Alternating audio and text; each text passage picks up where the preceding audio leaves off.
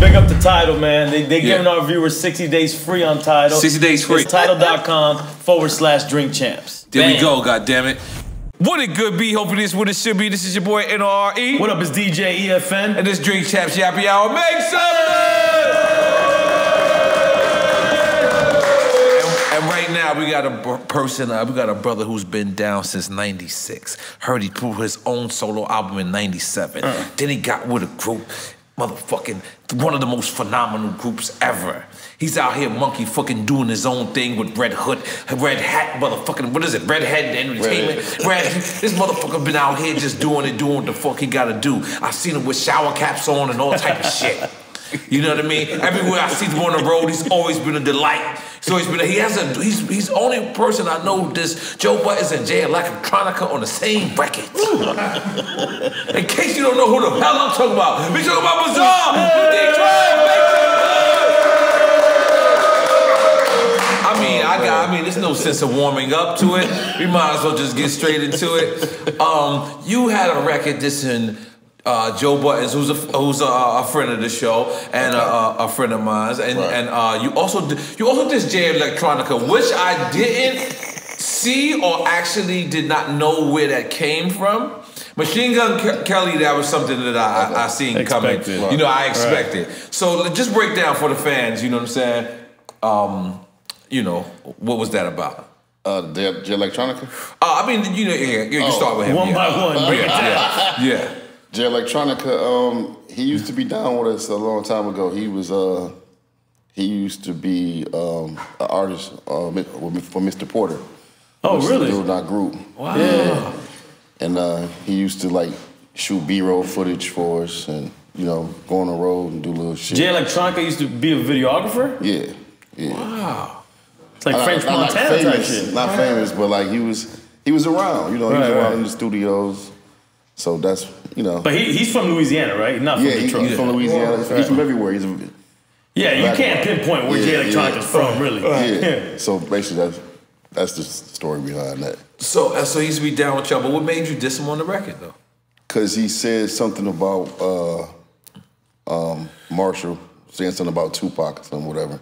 Ooh. And he dissed him pretty hard, like he never knew us or never hung around. And so I'm real big on family, so I just felt like, not you. And who never knew him? You said Eminem never knew Pac? Yeah, I'm saying like he act like he never knew us. Oh. That Jay Electronica didn't know y'all. Yeah, the way he came at Marshall. The way he came at right. Okay. So I was just, you know, I'm big on family, so I was just like, damn. Wow, you thinking like he shouldn't have did that, basically. Yeah. Okay. Definitely shouldn't have did that. Okay, all right. And then now, let's go down the line. Okay, now Joe Buttons. What, I mean, I think that's kind of obvious why. I mean, for the fans that don't know. Right. Joe Buttons, I mean, like probably like the same reason, well, even more because, you know, we had a problem with him back in the day. And because he said something about us in the song or whatever. And Royce wanted to put this tour together called Never Say Never Tour. Which was us, because you know we had the beef with Royce back in the day. And then he was like, what you think about Joe Buttons? I'm like, so we had to have a big ass conference call, yelling and screaming, you dissed us? What the motherfucker was us?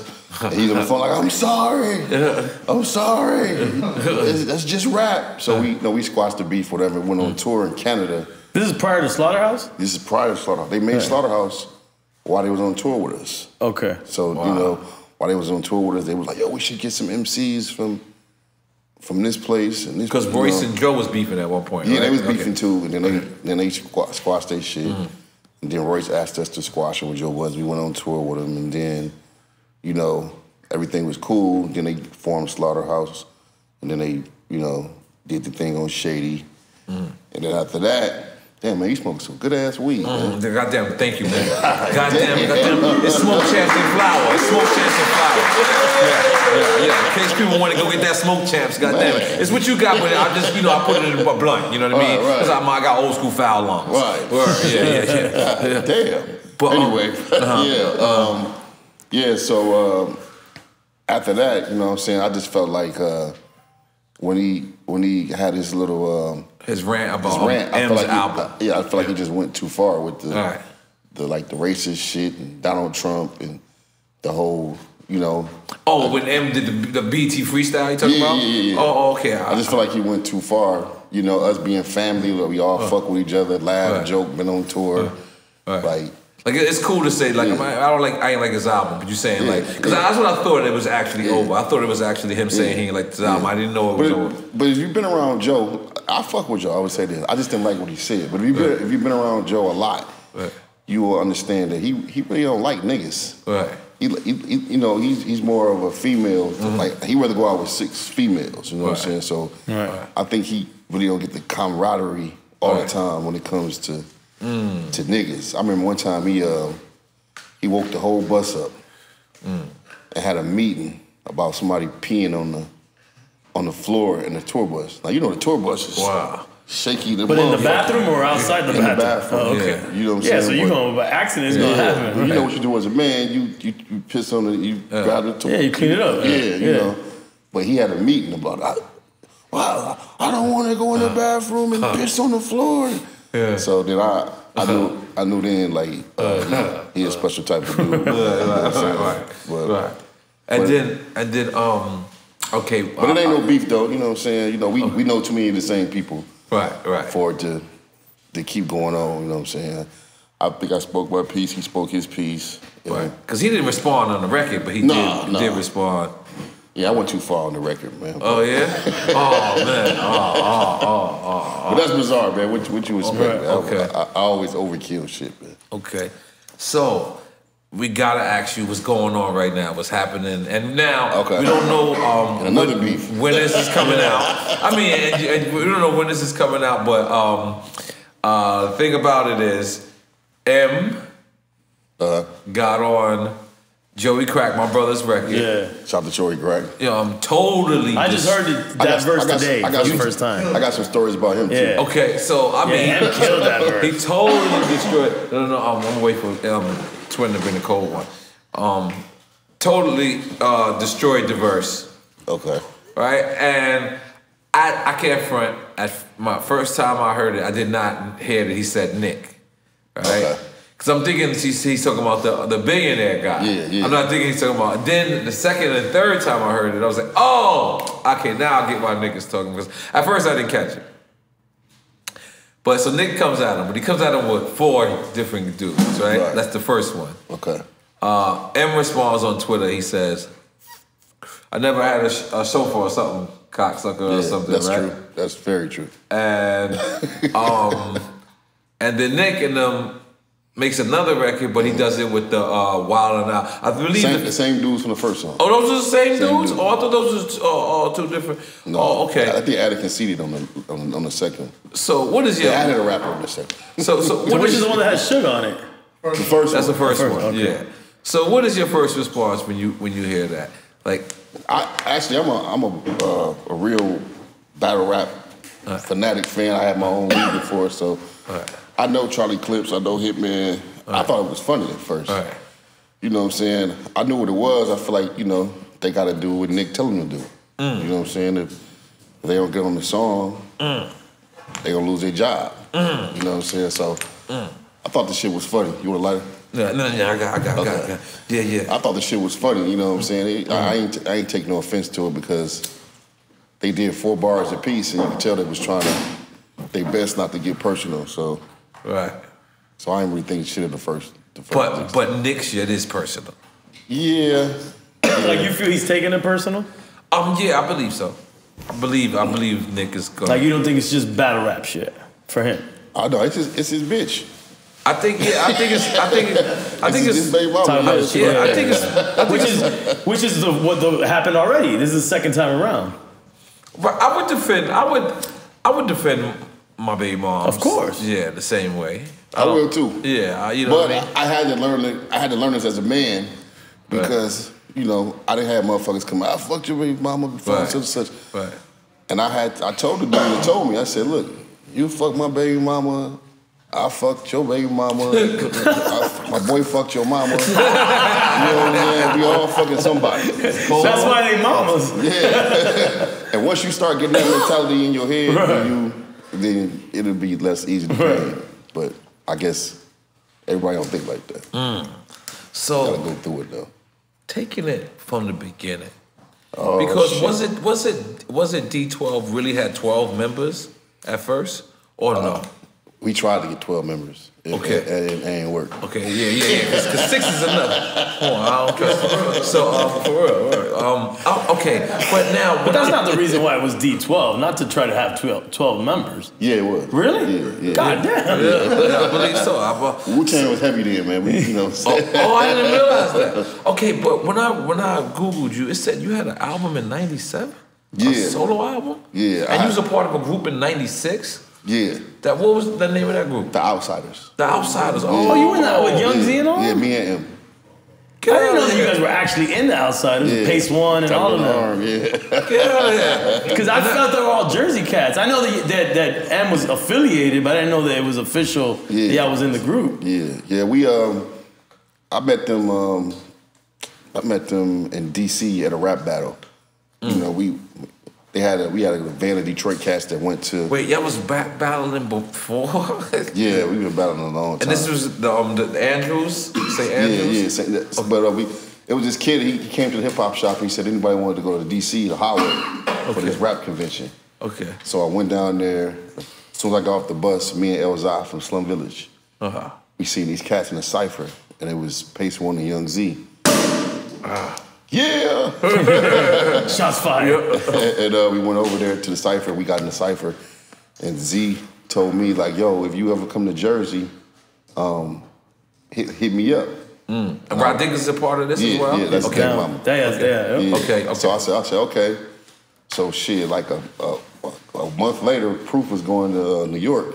Rest in peace. Yeah, I was like, how far is New Jersey from New York? He was like, about 30 minutes. So they dropped me off in Newark, and I went there like 4 or 5 times, and then I brought Marshall there. Was Newark rough back then? Oh, fuck. I think it's always been rough. Yeah, man. I seen some wild shit in Newark. They trying to gentrify it a little bit. Yeah, I don't see it getting gentrified Starbucks too and bad. shit. I seen the Starbucks coming places, man. Yeah, that's real. Once the Starbucks It's gonna be come, roughly gentrified. Yeah, once the Starbucks coming. But That's actually the first time I seen, and you must have been on the tour, that I seen M was opening up for Outsiders. Yeah. Out here in Cameo in Miami Beach. Yep. So he came around, and then we all got cool, and you know what I'm saying? Like, that was like the first group that we was affiliated with. But it was so many niggas and so much shit going on, we started to form our own little clique in Detroit. So Proof decided he wanted to do a group called D12.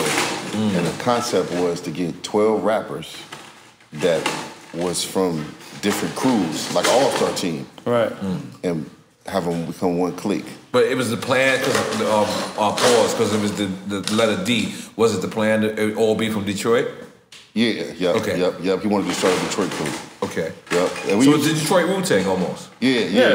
He kind of said, But you know, we had 8, 9, and then niggas would fall out, and this nigga say he don't want to be in it no more. And, it's hard to get that many motherfuckers together. Yeah. So then we just said, fuck it, we gonna do 6 rappers, 2 personalities. And then that's why you got M Slim Shady. I don't got 2 personalities. Bizarre. You got 6 personalities by yourself. So a teacher named you Bizarre because you used to rhyme in the classroom? Yeah. My music teacher, she thought I was talking to myself. But because you used to not write with a pen? No, I was just like... So she thought you were talking to she's right. It is Bizarre. Please don't know if you're a teacher. Right, because when I heard that, I said, man, that's like, you know, when I first seen Ja Rule doing that, like when I first seen him like write without not writing, I thought he was retarded. Like, you know what I'm saying? You know, God bless, because I knew that's not the right term, but I thought he was like, he get going. Because, you know, I never seen, at the moment, I had never seen nobody write without rapping. Like, I come from real pad and pen, the notepad, the black and white notepad, where you write your name on the front of the shit. You know what I'm saying? Like before, loose leaf, that's where I come from writing rhymes. You know what I'm saying? Loose leaf was actually like Hollywood. You remember the black and white notebooks? You used to write graph on it. You know what I'm saying? I used to have that, the black books. I have all that. Composition books. But moving on, I know I jumped off the subject. So you guys go to the Outsiders, right? And this is like 96. This is 96, right? This is after the Rap Olympics thing that M did? This is before that. Before that, okay. The Rap Olympics is when I took him to meet Wendy Day. So shout out Wendy Day, man. She comes up in so many interviews. Yeah. At the time, let's be clear. The white people who were dominated, who was respected in the industry were third base. The white people who were making money, who wasn't respected, were like Vanilla Ice. You can't forget Beastie Boys. I was going there. Okay. But that was early in the days where, you know, we never even knew that there was white people in Brooklyn at the time. When they said no sleep till Brooklyn, so that was, you know, that was different. Them and Rick Rubin. It's a little bit before kind of my time. Oh, it's definitely before your time. But that's what I'm trying to say. So we had never seen Everlast, of course. Yeah, House of Pain. Everlast, House of Pain. We said third base, right? We said there's a couple people we're missing. It's just it has Milk never. Bone? Yeah. Milk Bone. Yeah, I was thinking of Okay, I forgot, my bad. Okay, so it has never been a phenomenon like Ed, right? Big up to Russ, big up to even Machine Gun Kelly, big up to who else is the other guy? What, other white person? Yeah, G-Eazy. But still, Logic. with all of that, you know, you can, sometimes they actually put them together. What M has done. Did you ever see that at first in the beginning? I'm talking about in the beginning, in the outside of days. That he stood out? Yeah, it did. Yeah, definitely. Like his rhyme wise or because of his complexion. Like you be man, lyrically, I would imagine that. I don't want to answer for him, man. Go ahead. Well, it was a rumor about him before I ever met him. It was like a myth. Because we used to have these battles at the hip hop shop. And it's a great white myth. Yeah. and it was once a month. And I had heard like, yo, it's this white boy named Eminem, man. He cold. But he was a champion. So what they do was like the cipher would be like out here, and like see Proof worked at the Proof is a manager at the hip hop shop, so he would put him in the back like in the office part. Right. And so nobody never seen him until like it was time to battle. He used to have his hat down real low over his head and shit. And that's when I first met him, I was like, damn, like he was killing everybody. Him and Proof was kind of selling it like fucking like white man can't jump. Exactly. They were selling it like that. That's exactly how you described it. Like Proof come in. I'll take the white boy. They're like, what? All right, cool, we take the man. And then, for real, I can see that. I can see that happening. Yeah, that's exactly what happened. Wow. They was selling it like white man can't jump. So a lot of people thought, oh, it's easy. I'm gonna slay him real quick. Right. He was just taking motherfuckers out. Right. But getting back to my point, at that point, like Beastie Boys at third base, you got to hear them being lyrical, especially lyrical for that time. Yeah. But we all know lyrical is considered underground. Right. We know that. Like, you know what I'm saying? Not at that time, though. I mean, I can tell you like this. Yes, it is. Nah, I don't think that time because look, there's certain artists who broke lyrical, whose lyrical people and remained underground. People were getting signed on clue tapes like a Cannabis just off of being lyrical. There was a time where being lyrical, you got a deal off of being lyrical. Yeah, but I don't think I meant that. If I did say that, what I meant was it just wasn't the popular thing. Like, you know, it was always the Puff Daddies that was always easier. I think you're thinking conscious. You're confusing conscious and lyrical. Conscious rappers, the backpack rapping. No, I'm saying lyrical. No, I mean, you know, to tell you the truth, even with Redman and Method Man, when they were just being lyrical, when they started going like this, it separated them. When they started, but that was an evolution. You understand what I'm trying to say? Like you started partying to Redman, because remember, like Redman is just like, you know what I mean? Not, I don't want to say just because so what I'm trying to say is there's certain things like at that moment, like even Nas, the greatest album he made, Illmatic, his next album was considered commercial. Right. Because they told him as much lyrical, greatest shit that shit was, spiritual miracle, that shit was, they was like, yo, you went gold, you could have went double platinum. And his next album did go double platinum. So most people after that, Nas being the forefront. But to get in the door, they were getting in the door lyrical at first, like early 90s, mid 90s. Yeah, but that's what I'm saying. But then late 90s it started changing. No, but I used Nas as that example. Right. He was the quintessential example of that. And since then, and obviously Slim Shady coming out after that, what I'm trying to say is, you know, the success of that, like him being, like, because sometimes being over lyrical hurts you. Right. Like, you know what I'm saying? Because some people don't understand it. Right. So, like, you saw the phenomenon it can become, or you just... Yeah. I mean, he basically worked harder than anybody, a rapper I've ever seen before. Like, you know, D12, sometimes we'd be in a booth for 7-8 hours. Just by him say it over, I think you could do better. I'm like, God damn. You know what I'm saying? Oh, he was like Dr. Dre before he met Dr. Dre. Yeah, like Dr. Dre times 20. You know what I'm saying? As far as like, and he hard on himself too. So he'd go back and do the same song 2 weeks, for 2 weeks. I can't do, if I do a song, to me, if I come back to it, sometimes it's not the same, you don't want to, I don't get that same vibe no more, so. Now okay, go ahead. Yeah, but you know, he worked hard, man, like he'll sit there and just mumble syllables, you know what I'm saying, trying to make a match. I'm like, God damn, bro, you really deserve everything you know what I'm saying, you got me. I can't even rap if I ain't in the studio. I can't just sit at home and write a rap. Right. So now, it comes out, right? Right. I'm bouncing around the place. The real Slim Shady, right? That was the first record, correct? The Slim Shady LP. No, I'm talking about the single was the I'm the real Shady, right? Hi, my name is what's first. Yeah, Hi, my name is, which is basically what he's kind of. All right, my name is Slim Shady, right? So New York radio. That's not his first album. He had the Infinite. Infinite, yeah. Which he sounded like Nas and Jay-Z kind of. AZ. I think AZ. You think like AZ? You say Jay-Z or AZ? I think he sounded like Jay-Z when Jay-Z was Hawaiian Sophie Jay-Z, and he sounded like Nas. Oh. I thought it was more like AZ with that. And that's a full-fledged album? It's a full album, yeah. Holy shit. Mr. Porter produced it. Yeah. Shout out to okay. him. We was super broke back then, man. Okay. That was the How Could I Be Down days. Yeah. And I took him to Freaknik too. He was only white boy. You took him to Freaknik? Atlanta? Yeah. Let's get to that. I had some other shit, but let's get to that. Let's get to y'all Eminem and Freaknik, man. Eminem and Freaknik sounds like an amazing story. Just tell us, goddamn. Tell us.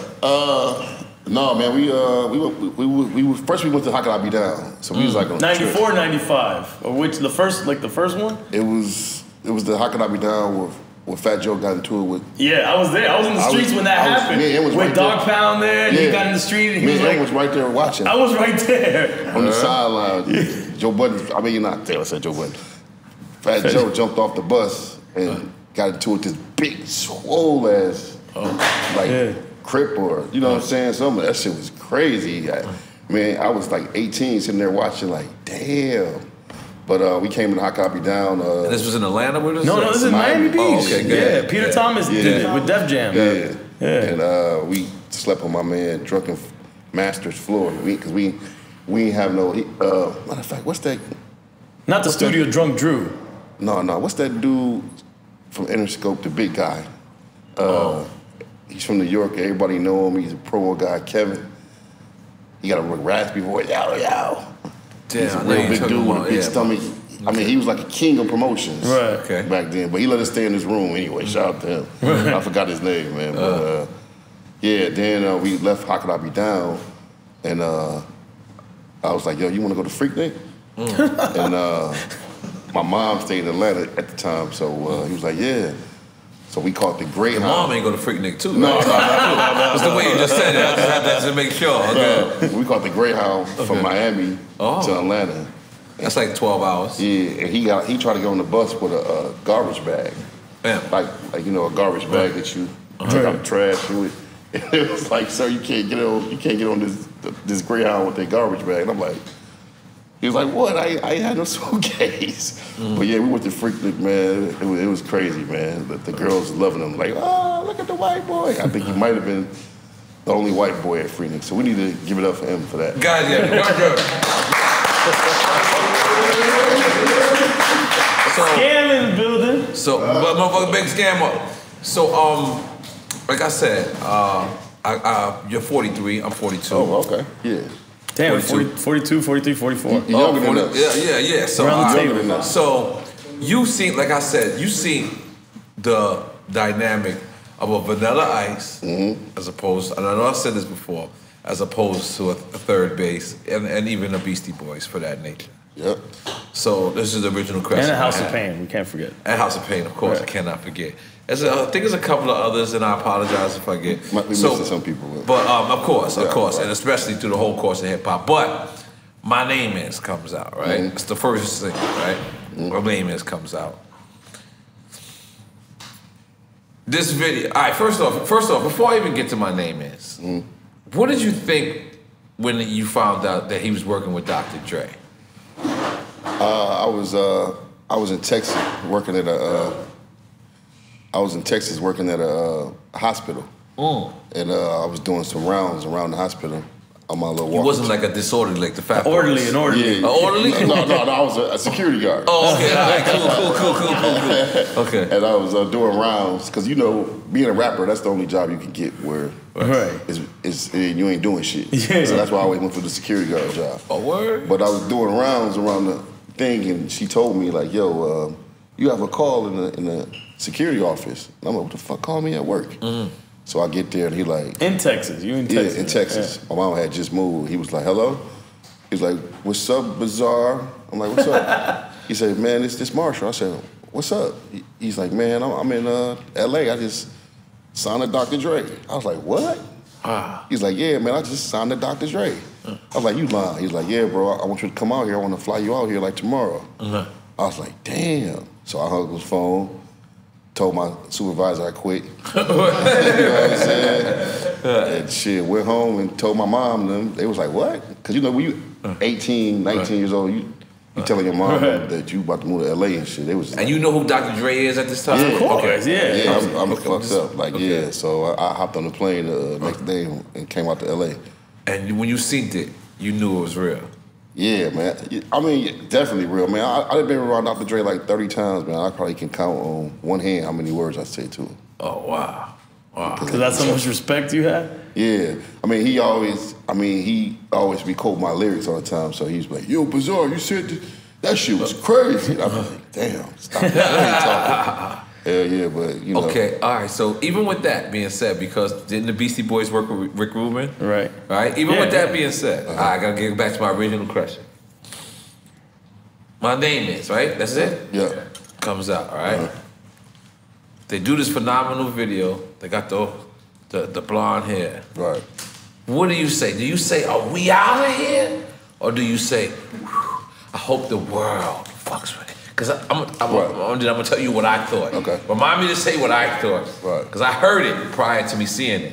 So this is your world now. Like, all the phone calls are coming to you. The phone calls, I'm in the industry, we're just talking like, "Yo, who is this guy?" But I want to know from your path. I think I never seen that other part. I think I went straight to "We out of here." You know what I'm saying?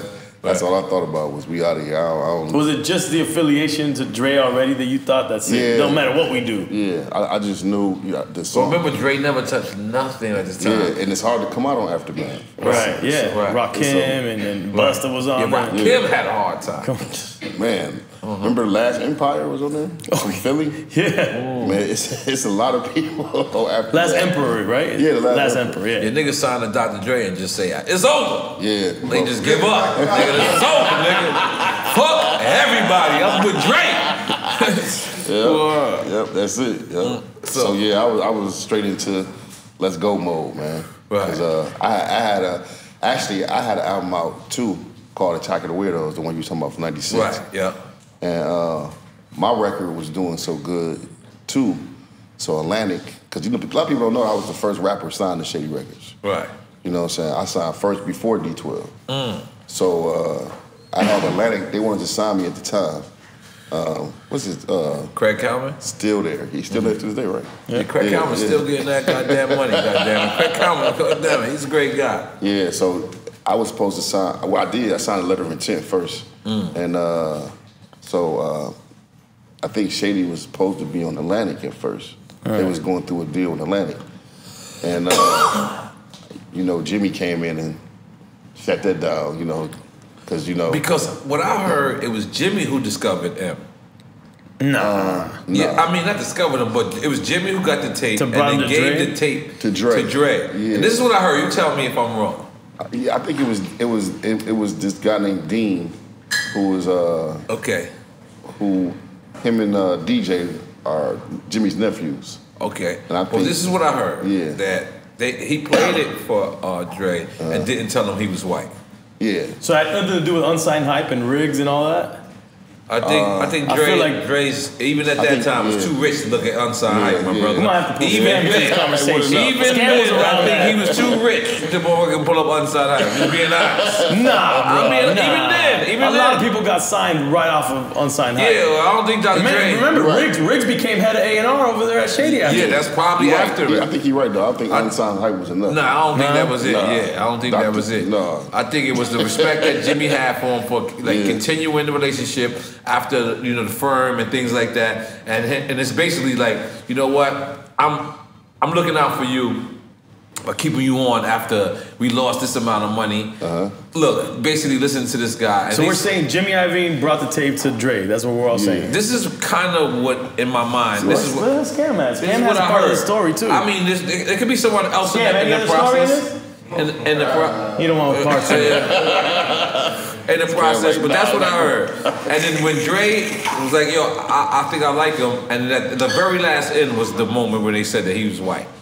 What do you mean? He's kept the whiteness away? Yeah, I mean, I believe it. That's what I heard. I think the story he's telling, I seen that on like TV. Yeah, I seen it. Yeah, I definitely. Scam, come on, man. You know some of this. Definitely see. Yeah. Yeah, this is Dr. Dre.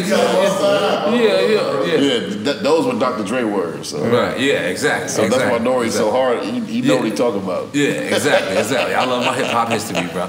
But okay, so you said once you knew that once this came out, this was gonna go. Yeah. But did you know like this big, like this, like? Cause I mean, come on, bro. Like this motherfucker. Yeah. Like he can't go outside. No. Like it's different. Like you know what I'm saying? I explain to people that all the time. He like Michael Jackson big. Yeah, straight up. Like the other day, I just It's that serious. Other day I went to the airport. I just pissed. Right. You know, I ain't really give a fuck. A motherfucker looked at me. That cannot. In the bathroom though. Yeah, of course in the bathroom. But usually you gotta be like this. You gotta, like I just you can't do that if you can't do that. Right. Like the people just gonna run up and like I go to the mall sometimes with myself. Like you just can't do that if you Slim Shady. Nah, you just can't, man. I feel sorry for him sometimes, man. Cause he's like Elvis. He's like the hip hop Elvis. Yeah. And that shit is annoying, man, not be in public. Right. And anytime you try to do it, just to test it out, it's definitely there, man. So Royce the 5'9", right? Because at one point, even you guys had beef, right? Yeah. Because Royce was never part of D12. No. So he was what, our earlier MC on that didn't have a relationship with y'all? Me and Royce went to high school together. Oh. Yeah. Everybody in Detroit know each other. God damn. The fuck? And that's not racist because I think it's actually true. Look at that. You went to high school. We went to high school together. And, I mean, he wasn't really known for rapping back then. He was known for, like... being smart? He just looked like he's smart. No. He was gangster. You know what I'm saying? He was like... Smart gangster? Fighting like too. You know what I'm saying? He was known for, like... He was in this group called the Park Boys. Park Boys. They used to hang up at the basketball court. Beat niggas up. Park a nigga. That's what we call it. Yeah, park your ass. Okay, all right. That's what's up. Yeah, so that's why our history started. And then, I think once he graduated, he started this group called Wall Street.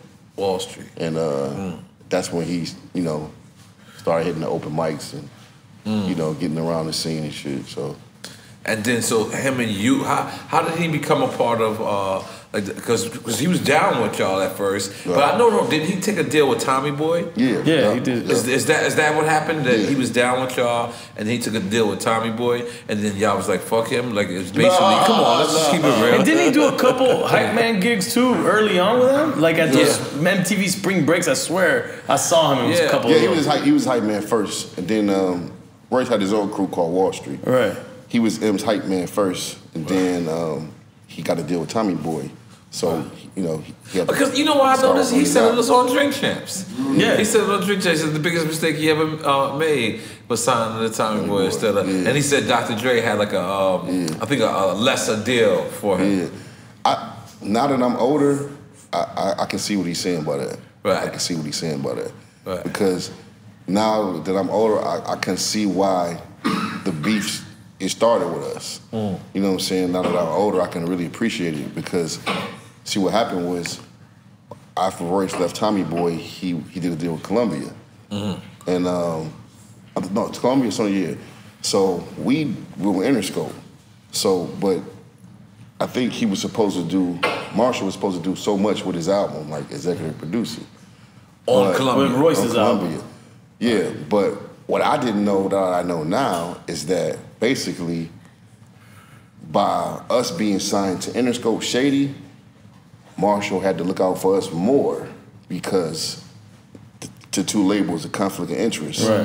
You know what I'm And when saying? y'all say y'all, you're talking about even the solos, even D12, yeah. D12, okay. Yeah, so like, you know, kind of like if you do an award show or something, Jimmy might be like, yo, bring D12 with you. Yeah. You gotta promo your guys. Because Jimmy's, that label's the one investing in his label. Meanwhile, Columbia is saying, man, why the fuck you ain't bringing Royce? Yeah, but us as rappers, we don't know that. I know you on Def Jam, I'm on fucking Capitol, but we don't even know that our two labels don't really like each other, so they don't want to clear records and shit, and you know what I'm saying? And I think he just got kind of caught up in that, so it kind of made it look in a way like maybe Marshall wasn't doing enough, but it was really that pressure of having your own label and breaking these cats that is on your label. You know what I'm saying? So they kind of like started the little beef and shit. Because I'm not gonna lie, I would have been, me personally, after, what is it,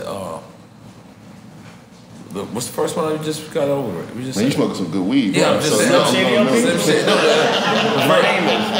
Like, he sold so much records. Like, I would have thought he would have never came. I would have thought the D12 album was never gonna be like invented because I'm just saying the nigga sold. What was that first LP? Like 10 million? Yeah, it went like diamond. Well, like, you know what? We almost didn't come out, but we came smarter. Rest in peace to Proof. Right. He came up with this plan, like, you know, we kind of looked at this pattern of like rappers that sign they boys, they never make it. Like we seen Nas with the Bravehearts. We seen all these crews, like the crews falling. So when we got ready to come out, we had a big dilemma. What song we was gonna put out? It was either gonna be Purple Pills or the song called Shit Can Happen, which was just a street song. Right. You know, because D12 was really some street niggas. Right. So we had to make a decision because the group wasn't feeling Purple So who Pills. went with Purple Pills? I said Purple Pills. Right decision. Continue. Continue. Wait, is that the vinyl that Continue. Scam did the artwork for that vinyl? Yeah. God damn. What the fuck is that was shit on you. No, that was Purple. I don't know. He should know at least. That was our first thing. I shit on you before. For anybody listening, Scam also did the Drink Champs logo and a lot of other stuff for us. That's right. Yeah, so you come help me out, man. You know I do a lot of drugs, man. So I might be getting some of that shit wrong, man. Wait, so the Purple Pills. So yeah, so we had a choice between Shit Can Happen and Purple Pills. It was divided. We do a vote system. So I think, I'm not, don't quote me. I think Swifty, Conniver, and Mr. Porter, I think they wanted Shit Can Happen. Me, Proof, and M wanted Purple Pills. Needed Dr. Dre with the final vote. okay, but what is a purple pill? Let's just Purple pill, ecstasy pill. Goddamn, let's make some noise for that. Make no noise. I for sure knew that's what it was. I just wanted to clarify it. You know what I'm saying? I just wanted to clarify it. So okay, purple pills come out. Okay, right? Boom. Is because you know KRS once said something very strong back in the days. He said, "Watch what you say, cause you attract it." Ooh, yeah, that's deep. So I imagine when y'all perform Purple Pills, there was all kind of ecstasy being thrown at you guys. Like I just Not see. only that, Go ahead. that's deep what you just said because we have a large fan base of mental health. Oh, I didn't mean to go there. I meant to go to drug abuse. Yeah. They're not the same, but I can see where you relate to. With mental health issues? No, with mental health fans. Oh, wow. You know what I'm saying? That have issues. Yeah. They really believe shit that we, you know what I'm saying? do and talk But let's talk about the drug fans for drug. now. For now, we'll get back to God bless everybody. Mental health. It's very hot. It's a very hot. I think it goes hand in hand, kind of. It's a very hot subject. But I mean, talk about drugs. I mean, the drug because me, I smoke a lot of marijuana. So when I go to the clubs, when I first came out, they would throw weed at me, and I would feel like a stripper. What the fuck are you throwing weed at me for? Right. But I'm picking it up and putting it in my pocket, like, yo, don't do that no more. I ain't feeling it. And then I'm like, then they throw it to the side. I'm like, yeah. But that's what I said. It's what I said. It's what I said, and it's what attracted me. So I would like to know the purple pill. And this is the height of ecstasy too. Yeah. In fact, I had a couple purple pills. They're phenomenal. I want you to describe coming to the show. Man, just wild, man. I just seen some wild shit, man. Like I remember one show. This cat was trying to get my attention. He was in the audience like, Bizarre, I love you, Bizarre. And I'm like, yeah. He's like, Bizarre, I love you. I was like, yeah. And then he was like, I'm gonna show you how much I love you. And I was like, so 40 Hours came on, and it was a big ass mosh pit. And he looked me dead in my eyes and lit himself on fire. Lit his head on fire. Shit.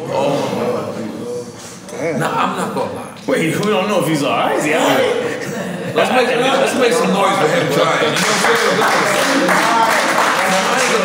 saying? You've always been, like, for lack of a better reference, the ODB. Yeah, you can say it. Like the ODB of the group. Right. Like you've been I don't know if you were trying to be the standout. You're just the standout. Yeah. Like from the shower caps you used to rock to the, The shower cap was a joke. It was a joke. Yeah, we was doing our first show at the Lyricist Lounge tour. Lyricist Lounge. Yeah, and we had just got signed, and we was in Milwaukee, and I was in the bathroom. I'm like, okay, we about to go on stage. It's 6 niggas on stage. How can I be different from 6 niggas? This is a big Wu-Tang Clan. Right. So I had to do this little, the cheap ass shower cap at the little cheap motels, like that barely fits. It's for the Jerry curl. It's for the Jerry curl. It's for the Jerry curl. So I came out to the lobby with it all, just for a joke. So I'm a prankster comedian, and everybody started laughing. And Mark LaBelle, Eminem's road manager, was like, "Yo, that shit's hot. That shit's hot." And then the next show I did, they had like a box of 40 shower caps. I own over 2,000 shower caps. Goddamn, make some noise, shout out. Just remember back in the day when I know you remember this era, the throwback jerseys. Yeah. We was obsessed with throwback still right now. Yeah, I used to go to Philly, try to find like. Michelin Nest though. Okay, you on point. Okay. Yeah, so the stylist started making shower caps to match whatever jersey I had on. So. Yeah, that's how serious it was. I didn't even know it was like that. One time I came to a video shoot and I ain't have it on me. And Marshall was like, yo. He was naked. Where your shower cap at? Right. It's like, I was like, what? I ain't wearing it today. He's like Ghostface without jersey. Go get the shower cap. So we had to go back to the hotel to get the shower cap because they weren't feeling that shit.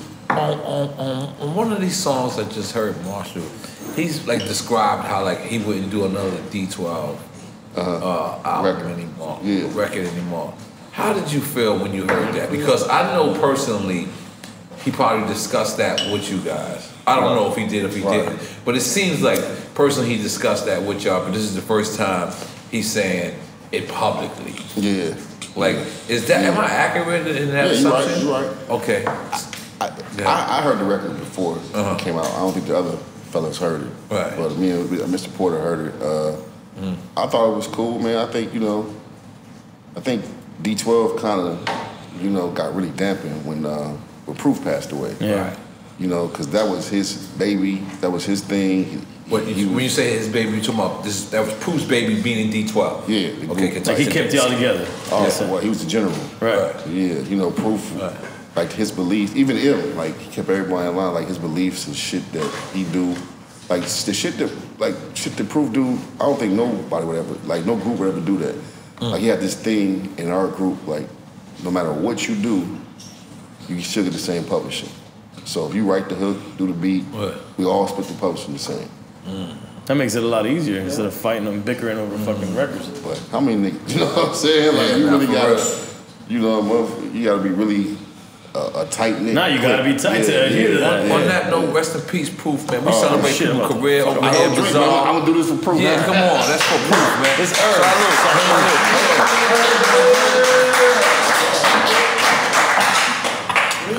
Now,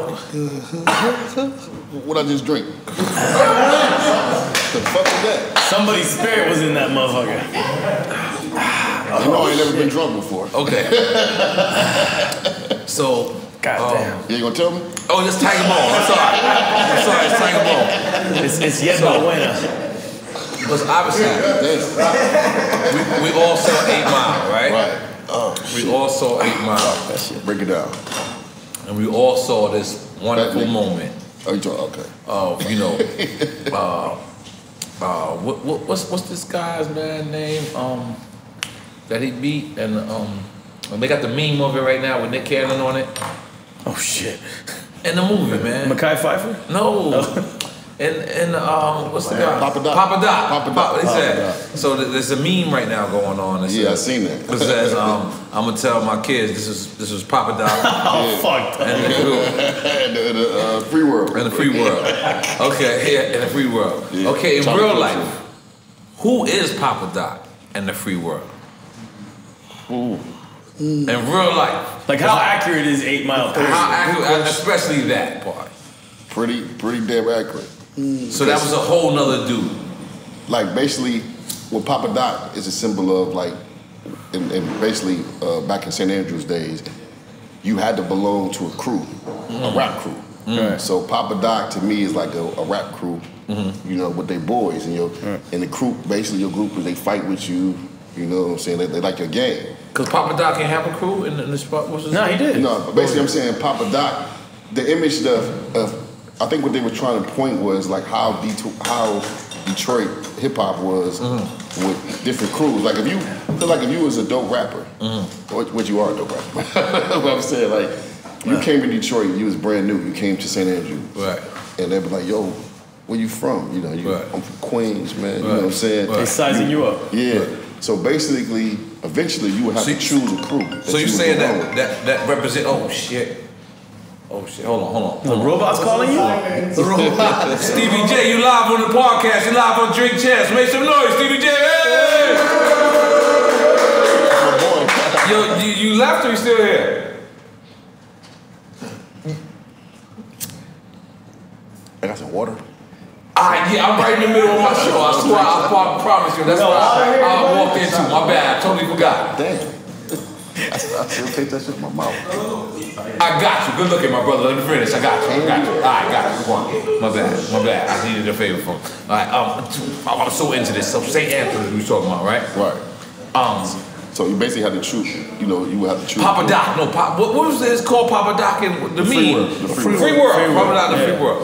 Okay, so free world. So like, all right. So basically, what I'm saying, like that was real. Like the little crew. Right. You like. That's real. Like everybody had a crew. It had to be about 30, 40 crews. Like it signified a bunch of people y'all had to battle. Yeah. Basically, so like if you was a new rapper, you had to get recruited to be in the crew. So Papa Doc and the Free World to me was just another crew. The seasoned crew. Yeah. They was that been there. But they're not real though. That's not a real Papa Doc. Okay. I think I know where they were going with it. Okay. Yeah. Shout out to the Free World, man. Shout out to the Free World. So, I want you to describe Detroit for a second. Okay. Like, now or then? Because I mean, anyway, because see, a lot of people don't understand the 8 Mile, 7 Mile. They actually the whole Motor City thing. They don't really get it. Like you know, I hung out with Trick one time. Shout out to Trick. Well, I hung out with Trick many times, but one of my first times hanging out with Trick. Not to be confused with Trick Daddy from Miami. It's Trick from Detroit. Trick Daddy from Miami. Both, I fuck with both Tricks. Right. I'm in Detroit. He hang out. I got my show. We hang out, and I I totally forgot, and I took a show because I was out there doing this role. I forget the name of this movie. This is terrible. You should pull up this. Was the horror movie you were doing? No, that was in Arizona. With Trick? No, it's Trick is in there, and Wood Harrison is in there too. From Joy Road? Joy Road? Joy Road. Joe Roy. Yeah, Joe Roy. So I'm out there, and in my scene, like these gangsters is supposed to like run up on me, and I'm supposed to back them down, like, yo, fuck up, nigga, like, cause I'm not supposed to be the. But the crazy shit is the guys that they got against me is from the streets. Right. And the people they got after Like me is real from dudes. Juilliard. Like real dudes. These guys, like in between takes, like, oh my god, they look so real. Like, what the fuck? Like they got Wait, your dudes are real actors, and the dudes that are coming against you all are the real gangsters. dudes. Oh, I called Trick immediately. I said, hey, I gotta replace these people that is here acting. You need some authenticity. I need some authenticity, yeah. And he was there in like 15, I kid you not, maybe 20 minutes the most. And he's like, I'm on the other side of town. I was just like, man. He gonna come to I don't know if I remember I said send people, or he said, nah, N.O.R.E, I'm coming myself, B. And it wasn't like no danger because, you know. No, you just wanted the It just was like, yo, I kid you not, in between takes, these guys, they're supposed to be from Detroit. I was just so offended. I was like, no, if I'm gonna be from Detroit, I'm gonna be the only fake person that's not from Detroit. You know what I'm saying? Like fake Detroiter. Like everyone else, I want authentic Detroiters, and Trick came through. So, like I said, I want you to describe the D a little bit for these people. Like people don't understand, and it's obviously Flint, Michigan crisis going on. Right. Yeah. They're telling me right now that Detroit is being affected the same way. A lot of other cities are as well. I don't really know about that. Detroit got some of the cleanest water in the world. Get out of here. We used to sell our water to Flint, and then they got cheap and cut their supply off from us, and they started. Yeah, their government fucked. Like they went down there and tried fucked to open up their old pipes that they had. They haven't like opened lead in and 15, 20 years. That's how they ended up getting the bad. Oh yeah, that governor nigga. Like I see that shit. Yep. Shout out to John Connor. He's from Flint. Yep. Shout out to John Connor, man. He's from Flint. So they fuck their shit up because they ain't want to keep fucking with y'all. Yeah, they should fuck with us, man. I'm not gonna lie. I'm not gonna lie to you. I don't remember how many years this was. And I was traveling through Detroit, and I had a show. First off, I think it was in St. Andrews. I had a show, and most of the gangsters niggas came out, and there was no security. Yeah. And this is the first time I thought about it, like, you know, like maybe we should have security. Like it was so much smoke, and I was just like, yo, and sound like Detroit. Yes. And they had no security. And I drove to my hotel, and as I drove to my hotel, I can see them, bright as shit. Ooh. I'm like, whoa, this is crazy. What? Then I'm like, I need some swishers. I need some Splitterillos. They're like, all right, cool. We turn to go get 2 blocks away, pitch black. I know exactly what you was at. Pitch black. to get to no street lights or nothing? No. Nothing. The most scariest shit you ever see. Most scariest shit you ever see. 2 o'clock in the morning, my dude. Like not just knowing when you go. From your car. Like just having a driver. You didn't call your chicks. You didn't call your motherfucking cheddar boys. I didn't call these dudes. I'm just out there just dolo with a driver and shit. He's like, you good? Like, and you just driving through. And then you go from a casino with, casinos, bright lights everywhere. That's the thing. It wakes you up. And then just 2 blocks, or maybe 2 miles, I'm not sure, but it felt like 2 centuries. like you driving through, and then you get out of it, boom, and then you it's back to civilization. Like, back to the hood. Is that not the crazy? I'm not. First of all, I'm not lying at all. You know what I'm talking about. Yeah. Right. It's gangster, man. We got this thing out there called the green light. The green light. And basically, if you're a business, you can get the green light in your business, and it goes straight to the police. But I think it costs like 10 G's to get it or something. It was like an alarm? Yeah, to the police station. But if you don't got it, because the precinct's shut down early in Detroit, so you got to leave. What the fuck? Yeah, manpower. You know what I'm saying? Shit. So if people see that you ain't got a green light on your business, it's a green light on you. Yeah. Yeah. I'm gonna tell you another thing. What's the hotel that is famous and it's outside? Like when you go, like it's outside but it's inside. Like when you check in and you go to your rooms. I think you're talking about like the Renaissance building or something. I'm not what sure. What are you talking about? It's like you what? The Athenian? Yeah, and when you go to your rooms, you can see your homeboy because he's outside. There's a railing outside. No. Well. I'm gonna figure this out. I think you're talking about the Embassy Suites. No, it wasn't none of that. It's like a Detroit hotel. At least it was there. Right. Well, me and my homeboy had a glass fight or whatever. Right? That's besides the point. You had a glass fight? He had a glass fight because What does that even mean? Like, cause we was getting off the elevator and he just broke my glass and he just walked away and he ain't say nothing. So I just looked at whoever had room service on the floor. I picked it up and just threw it at him, but he's on the other side of the hallway, all right? Wow. No, anyway. That's Yeah, other side of the hallway. He's like, glass fight. So here's the crazy shit. We have the glass fight. He walks in my room. We're not trying to hit each other, but we're coming close to each other, like on purpose, right? But like we had a intercollegially conversation with each other.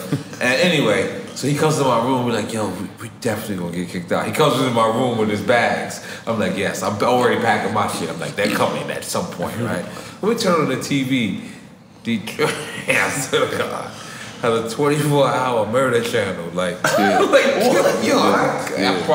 had First 48 before First 48. I promise you, my nigga. Like, nigga, no, I'm not lying, my nigga. Listen, they had if you see Yusuf Brandons, she's such and such. She's wanted for murder. I know what you're talking about. Late night too. Yo, late night, y'all. Kid you not? Like they just show you just every nigga that's wanted for murder. You like, yo, get me out of Detroit immediately, my nigga. Oh my God! Like everybody's out here wanted for murder.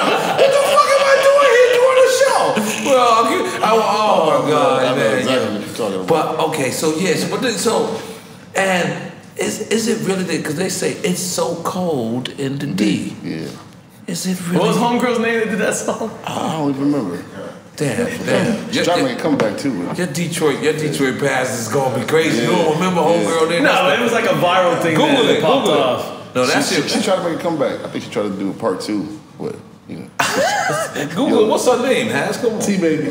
Yeah. That shit was everywhere when she came out with that. It's so she thought it was hot. You know what I'm saying? She really. So it now, was cold in the D. So now you're part of this legendary group. Right. You guys do these records. You guys do these albums. You tour. You do. You got the shower cap. Now it's coming to the hardware's back to you. Right. You go back to you. What is the feeling like? Shit, a lot more hard work. You know, in D12, I knew my position. You know what I'm saying? Just be bizarre. But I had lay in one verse, keep it moving. Yeah. And go home, go to the studio, whatever. But then I signed my first solo deal with this label called The Sanctuary. Matthew N.O.R.E, Beyonce Daddy signed me. Hold on, you can't just Beyonce. say that. Matthew N.O.R.E out here. Matthew N.O.R.E out here wilding, man. He writing books. He on Black TV. He's out here wilding. Matthew N.O.R.E, calm down, man. You the homie, calm down. Man. That's the homie, man. Yeah. Him and his this cat named Max Goose. All right, I gotta just ask, how does this happen? Matthew knows. They call you and say, my Papa Beyonce want to holler at the y'all. What does this conversation exist of?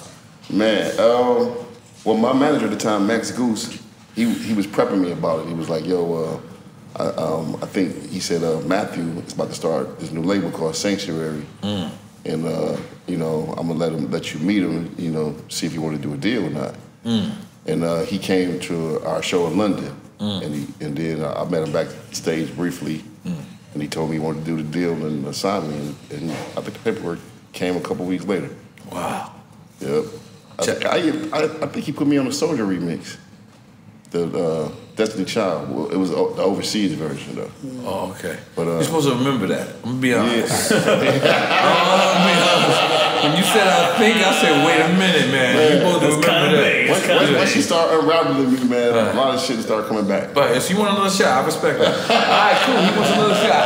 Let's take the last shot of We gonna finish the Tiger Ball. Figure this out. Oh man, I'm the Tiger Ball. Give me something else besides the Tiger Ball. I'll take this, man. You would take that? The brown Ciroc. No, that's not a no. That's a drink. Trust me, this is not even liquor. You're better off with this. Yeah, you're better off with this. I was already pre-warned about the Tiger before I came. But that's it. Just look out for all of this. Don't worry about it. Yeah. So what is your favorite moment? What is your favorite moment? And I mean, it could be whatever the hell you want it to be. I mean, you can give me a little bit more than that, bro. What is my favorite moment as far as performing or maybe performing, just in music? What was that moment where you was like, you know what, I love this shit? Man.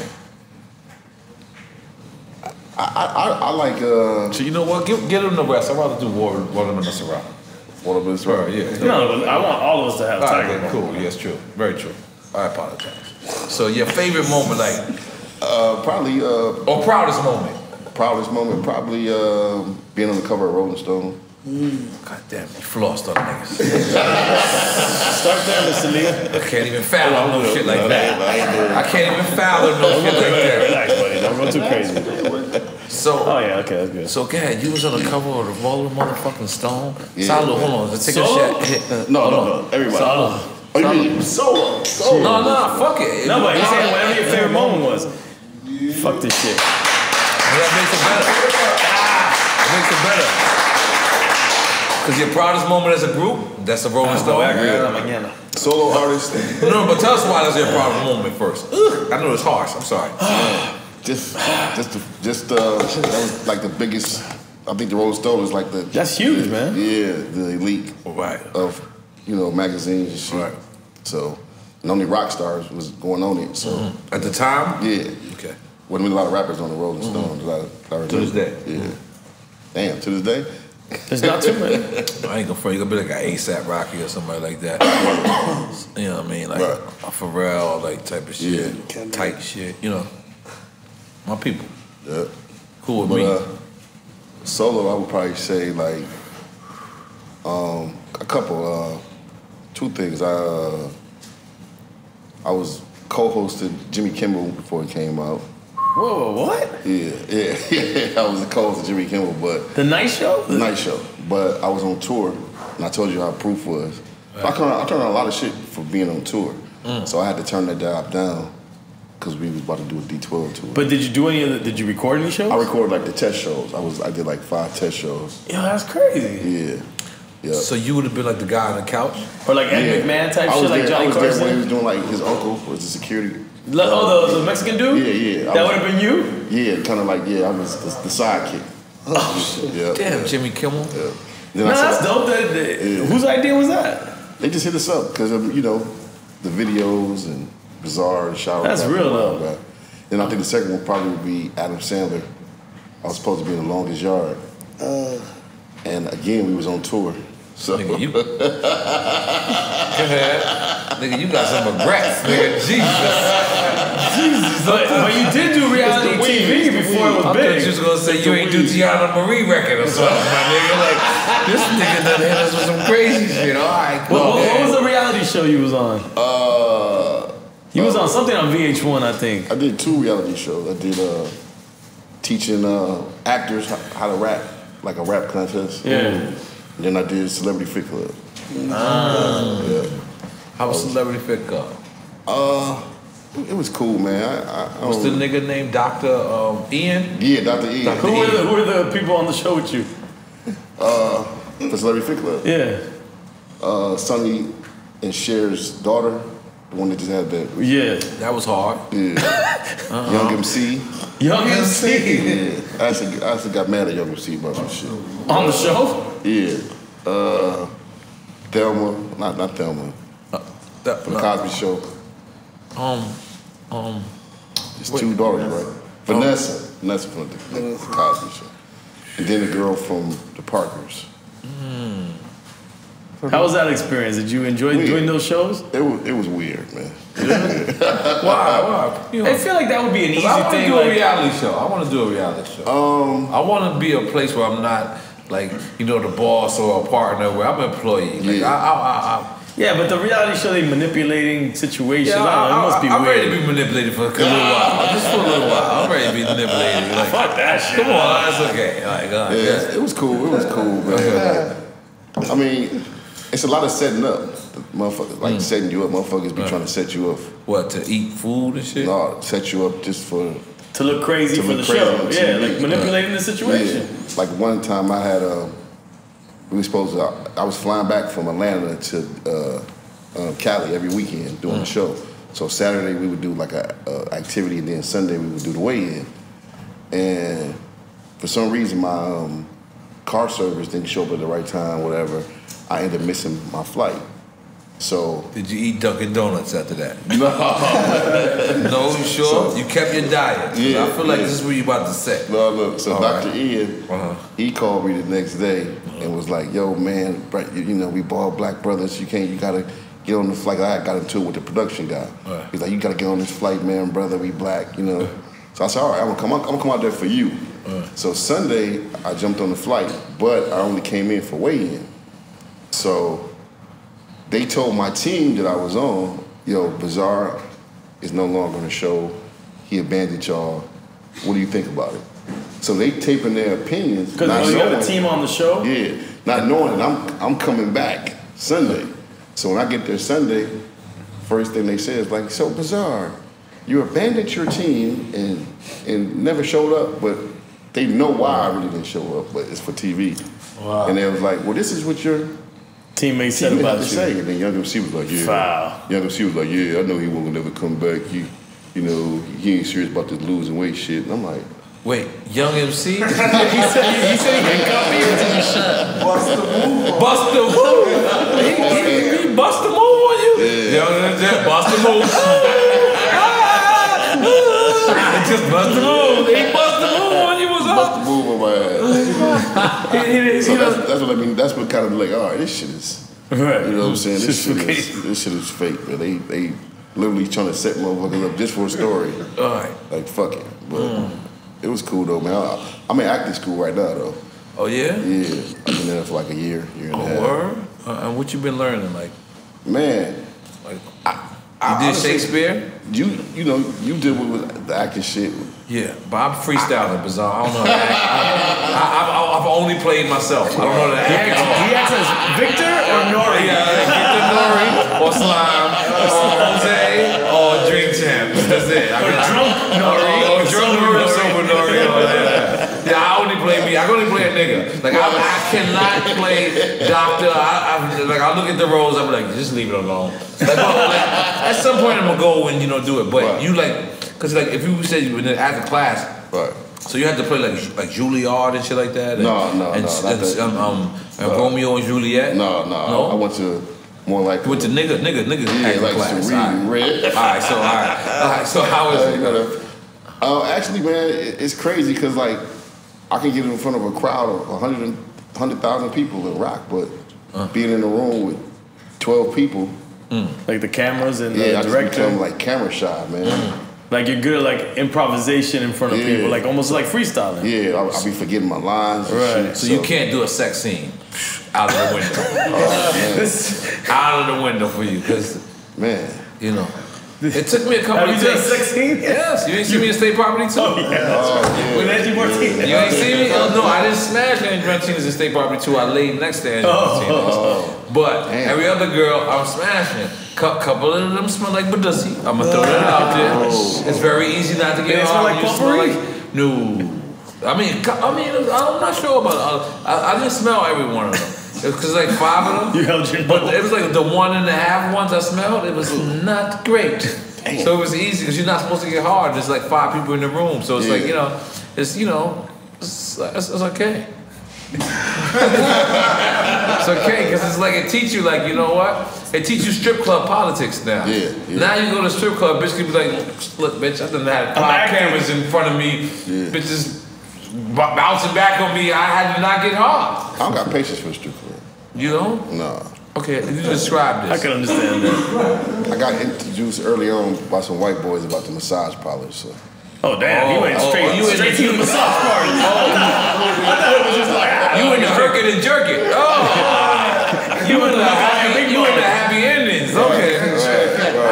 one of those. All right, just go straight to it. Yo, in Atlanta, they got mostly every strip club has a massage parlor next to it. Only you know that right now. I'm not gonna lie, you are definitely the only nigga that's ever said this. He goes to 96 and where's the massage club? Let's get straight to it, man. You wasted too much. You wasted money. You want to get straight to the point. Yeah. Man, let's smoke both, man. Do whatever you want. Put it in the ashtray for later. Go ahead. You good. Okay, so let's talk about this Atlanta massage parlors. Okay. So, Massage parlors? I just need to understand, because, I'm a married man, and I'm never probably going to go there. I'm engaged. I'm going to go to the strip club part, but you're saying at a strip club, there's a next door to it is a massage parlor. Is the massage parlor with Asians? Yes. Asians is there? Or Not exclusively. Come on, yes. guys. I'm Bad Asians too. Listen. Come on, guys. He said yes. Big titties. I must have gone to the Dominican one. Where? In Atlanta? I went one time in Atlanta, and I can't understand what he's talking about. Right. Nah, I was a youngin'. We stopped by. Go to the one on Piedmont right next to Wendy's. Right next to Wendy's. Get a spicy chicken nuggets on the way out. Big up to Wendy's. The sports and drink champ. Support drink champ. Okay, so you engaged now. So I apologize for your engagement. Right. But I need to know the wildest groupie story. Oh man. I need to know it. Damn. Wildest groupie story. It can be for D12. It can be for you. Nah, it has to be the chick that says you're bizarre, so be bizarre. Nigga lit his hair on fire for you. So you gotta step up. Yeah, to what does that. she do? She like the joint on fire. I done had some girls that wanted me to fuck them while they wear my shower cap. I mean, I can see that. I can see that. I need to describe it though. Oh man, what happened? I think you did. For some reason, I feel like it's in a Sheraton hotel. Did she want you to turn the shower in the background though? For some reason, Sheraton got some good shower caps. Right. If Sheraton don't got shit else, they got some great fucking shower caps, man. You know what I mean? I think, a lot of our fan base, 80 was like 80% white. Yeah. And only like them white girls love us. I really don't like dealing with white girls when it comes to groupie shit. Really? Because they change their mind too quick. You know what I'm saying? You think you'll get Kobe Bryant out here? I mean, they change it in a second. Our security guard used to make this announcement all the time. He'd be like, "Hey, if you ain't fucking and sucking, get off the bus." That's real shit though. That's real shit. That's some real shit. We had those same speeches, and we had the Joe Biden speech too. We also tell people, please don't piss on the goddamn toilet. And don't shit in the toilet. Don't forget, let me tell y'all about Homie Court. Homie Court? Yeah, okay, yes, please write that down, Hass. Homie Court. Yeah, don't forget to tell me about Homie Court. But continue what you're talking about. Started. But, damn, what was I talking about? We was into about it white groupies. White girls. Yeah, white girls about telling because they say fucking or sucking. Yeah. Security. Yeah. So mad as a married man that I remember that. So, I apologize. I started, once I discovered Backpage. Holy shit, you went there too? Yeah. You went every city before you went to the Backpage? And Backpage is kind of recent though. Hold on. So, my bad. I was on tour. It's battle. I was on tour. I got my Boston boys with me. Okay. I got City Boy D. I got Coca. Rest in peace, Coca. And we got Montega, right? So I realized my young boys is young boys, and I'm married and happy. Right.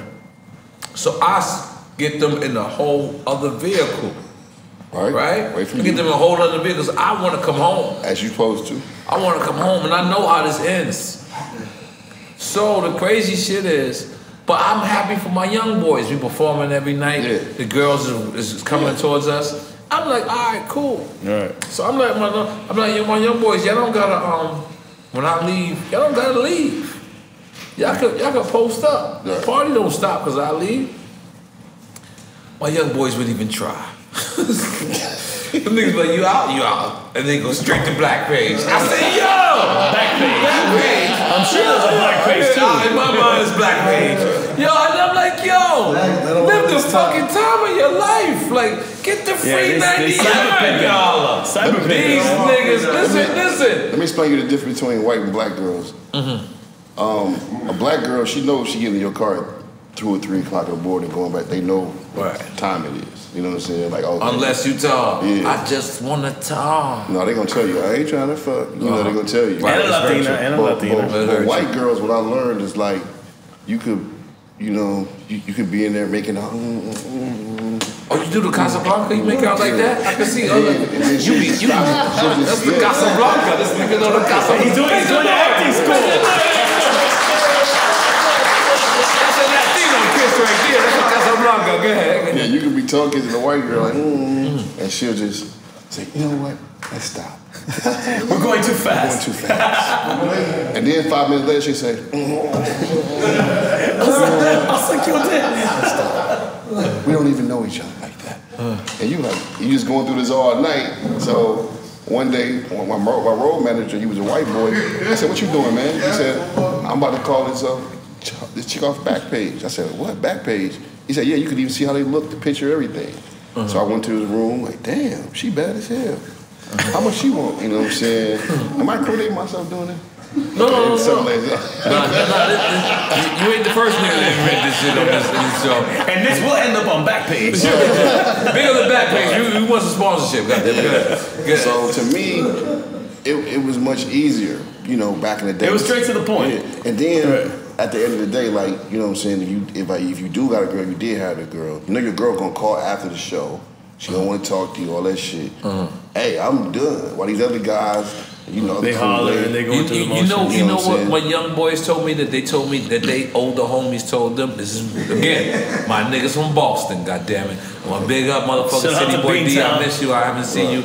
Black Boy Coco, you know, Sonny D's cousin. Rest in peace. You know we love you, brother. And Montega was there. And I said, yo, why y'all spend money every night on pussy? Man? Oh, y'all can get pussy for free. You know what he said? It's too much. You know what they said? We don't pay them to stay. We pay them to leave. Wait, what you talking about? Backpage you paying? Yeah. Oh no, then I'm from the Plenty of Fish era. Yeah. Oh yeah, you paying. But you gotta understand, like when you're not paying, she might want to spend the night. Yeah, she might get emotional. No, you just say it. Put the disclaimer. I seen the homies in the lobby with the girl wearing your hat now. And you ain't got your hat on no more. You know what I'm saying? So this is cyber pimping period. She crying, you leaving, you know. Come on. And Detroit, you know them niggas got gators and all type of. These niggas got Cartier frames and gators and silk shirts and all type of animals. And them niggas be. That's how they move and like shit. That? They be stepping in the name of the law. I was also told. Shout out to my manager Rico. I was also told that you real big on glasses, man. Yeah, I'm big on glasses, but I can't afford Detroit. So he told me like, don't even go to Drink Champions if your shit ain't real, because N.O.R.E is gonna. Oh yeah, You know what I'm saying? Oh yeah. I'm in the glasses. I'm in the glasses, man. Kid and Play, remember? That nigga, he is still going. What's his name? Play is still going. But that's like some real Detroit shit. Like it's been around for a long time. Like you had to have gators. Like you ever got pressured like to go to the prom? Like in the prom, did you have gators on the prom? No, I ain't go to the prom. Damn, I ain't go to the prom either, my nigga. Damn, I was hoping you had a prom story, my nigga, because I ain't go to the prom either. So explain us Homie Court, because we all got court in every crew. Right. So if we want to explain y'all court. Homie Court basically started from Dre and his crew, got passed down to us, and it's basically like rules. Who's Dre's crew though? Sorry to cut you off, but who's Dre's crew when you saying? The Dog Pound and Snoop. Because we just anybody listening that don't understand what you're talking about. And the way you said Dre, like you said it so nonchalant. Someone might think you said Drake. Yeah, exactly. Word. It's called Homie Court. Basically, it's rules for the homies on the road. When it comes to like, you know, females, whatever. No kissing in the mouth. I feel like that's a rule. So we got charges. Like, you know, one charge could be like harboring a known freak. Explain the details of that one. Harboring a known freak is like a freak that basically want to do everybody, but you take her to your. Oh, you like you take a hostage kind of. Yeah. Not real hostage in case anybody's listening. We got one called... You kept the saber hoe. Eating roadkill. Okay. After someone done? Yeah, that's eating the girl's pussy. You know that's Eddie Kicks all the way. Any that I see it will totally do that. So, Who Kid was the... But not after someone fucked her. Yeah. Just on the road, period. After the fact. Okay, cool. He's a sex ritual. So Who Kid was like a notorious habitual offender. Okay. A roadkill? No, just a homie court, period. Yeah, no, I can see Who Kid. Yeah, a homie court. Yeah, so we like, so basically you got to get a lawyer, which is somebody you got somebody on the tour. Yeah. You got, they'll put a subpoena up under your door, the hotel, telling you what your charges are. What time you a summons? Yeah. And so you after you get summons, way further than us. After you get summons, you gotta find you a lawyer. Then they'll find a judge. Is the lawyer one of your friends? Yeah, it gotta be one. Whoever you want. Whoever on the road. And then like somebody like Paul or Dre will be the judge. Whoever's around. And then we have this big ass meeting. Everybody got to come down to the lobby, or they might even ask for a conference room at the hotel, whatever. You know what I'm saying? And then you get your charges brought up against you. And then like if you lose, you get like 30 days. You got to clean the bus. So some serious shit could go down. My cousin, he lost the case. They made him wear his boxers outside his pants and say, I love D12, do you? To everybody that walked past. Like, and he did it? Yeah, he had to. He lost. Yeah, if you lose, that's real. When we started touring with G-Unit, I was warning everybody, like, yo, they outlaws. I mean, they don't listen to the rules. They're not going to adhere to homie court. So one of my homies, he had this chick. We was, I think we was in Seattle somewhere. We had this chick, and he said, yo, my chick is in the lobby. I said, yo, you need to go get her, man. Them G-Unit niggas is in the lobby right now. Right. Because, 50 keep like about 30, 40 entourage niggas around. Right. So I said, you better get her. He was like, no, I gave her the room number. She good. She about to come up. So I said, bro, we should go get her. And so we went down to the lobby. We grabbed her, right, bam. So we grabbed the chicks. So we getting on the elevator, and Lloyd Banks, Buck, and somebody else was on the elevator. When it opened, so they in the back of the elevator. So the girls are in the middle of the elevator, and we're in the front. So we can't see what they're doing or talk about nothing. All we know is we're facing this way. So when the door opens for us to get off our floor, we get out, and the chick's about to get out with us, and I just see, I think, one of them pushing the button, and we said, what? And the door just went like this. They took our chicks, man. Make some noise! Mr. Lee, I got one more shot in me, but I could do watermelon Ciroc. So backpage. So back to backpage. So, everything's going on. I know I asked this earlier. Okay. And I know I'm rewinding, but as Eminem being one of the illest lyricists in the world, are you offended that Nick Cannon is really like going at him like that? Because like Nick is my boy. Yeah, but for sure. He's not a rapper. Lyricist. Right. But he does consider himself, because we had to interview him, and I feel like he feels he's hip hop. So he feels like it's he want to respond, he want to battle. Yeah, he's going at it. Yeah. But why? Like, do you think that was like bad that he involved other people, or you think? Yeah, I think that was corny. Right. Because then it makes you like automatically Jordan Lucas have to be involved. Or 50 Cent. Who was it that said they wanted to involve mad people? Jordan Lucas, right? Yeah. But I think that was kind of corny. Especially when you got 4 dudes in the video with Wild 'N Out t-shirts. You're talking about Nick Cannon's part. I don't know. I just come from an era where like, the group with all of the same t-shirts on. Right. You know what I'm saying? So to see them in the back with the Wild 'N Out t-shirts on, and then like, they know what to say, man. You notice they only did 4 bars, and then they got the chick singing. The dude singing the R&B hook. It was just bad. What's Suge saying? I haven't heard it. What is Suge saying on the record? I forget. What is Suge saying? Saying like basically, if Eminem don't respond in 24 hours, he should be kicked out of Detroit or some shit like that. He should be saying shit. Hey man, try to help me win this appeal, so I can hit the streets. Have you ever bumped into Suge in real life? Yeah, a couple times. First time I seen him was in the club video. I'm about to say, I felt like that was the first time. In a club video? This is in Vegas? No, that's another story with Proof. Okay. I know you heard about that story. Okay. The first story, we was doing the club video, and I just remember. Did he pull up with essays? Yeah, he had. Damn, you know. Yeah. N.O.R.E in the street for real. Yeah, he put up with some essays. It was kind of weird, and he stopped the whole party and shit. And was like, 50 of them stopped. It was 50 gang was there too, and we all stopped and so 50 was like, "What's up? What you want to do?" Looked at Suge, and I just remember Suge. He pulled a cigar out, he puffed it, looked at Fifth, and then turned around and walked away. But them niggas, they was ready, man.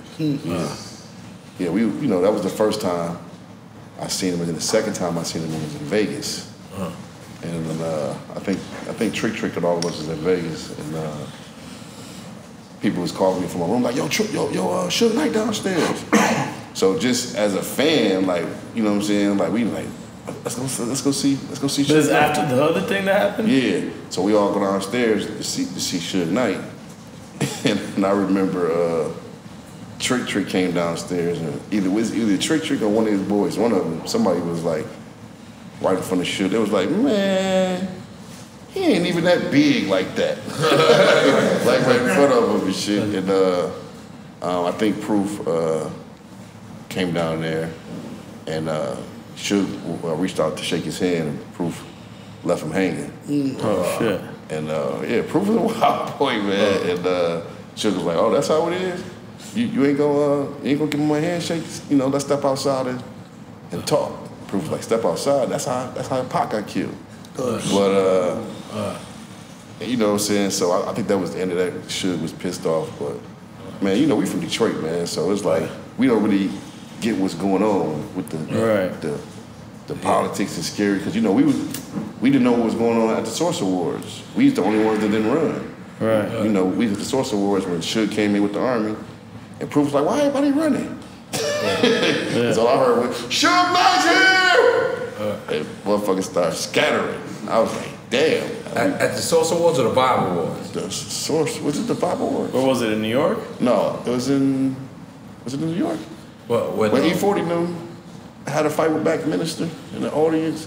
There's mad fights going on. So that's not the same time with the Young Buck? No, this is before that or after that? No, this is before that. But E40 had a fight in the audience. Suge came, and like I think that Dr. Dre was was it the same time as the Young Buck shit? I don't know, man. I do a lot of drugs. Some of this shit might be a lot of back page. A lot of back page. Look, I see Mr. Lee walked out because there was noise out there. We're gonna do one more shot of some shit. You want to do Colombian White? Let's do it. I'm in. I'm good. If you don't got your Colombian Whites, where's that? Horrible. You want to do Greek lightning? Don't. No. I'm gonna stick with Ciroc. I'm gonna stick with Colombian White. What do you want to stick with? I'm good. You gotta do one more. Three's our lucky number. Oh man, I never did a shot ever, so doing two is. Yeah, and then three. And three is. Well, you might as well do what you like already. Shots. You like that? I'm over here nauseous, man. I'm stuck. You ain't nauseous. You want to drink chats. You know, this is where we salute our legends, man. I know. You know man. what? And the fact that you've been doing this, man, since motherfucking 96, 97, out here doing this, man, continuing to live life, man, and having fun, man, you know what I'm saying? Yeah, because I'm surprised, like, you and M would have fell out at one point. Did y'all fall out at one point? No. You never got mad at them, like a little bit? Yeah, of course. Okay, all right. They're friends. They're real friends. Real friendship, yeah. That's real friendship shit. I get mad at EFN all the time. It's a fact. He get mad at me every day. It's okay. Me and Pone, same shit. Come on, you wanna? This is light shit. This is. No, I'm good. You good? You're better off. And I've been doing dark too, so. Yeah. Stick with the dark. Then. Go ahead. We're gonna give you some dark in your shit. There's 3 shots. Everyone got Right? Huh?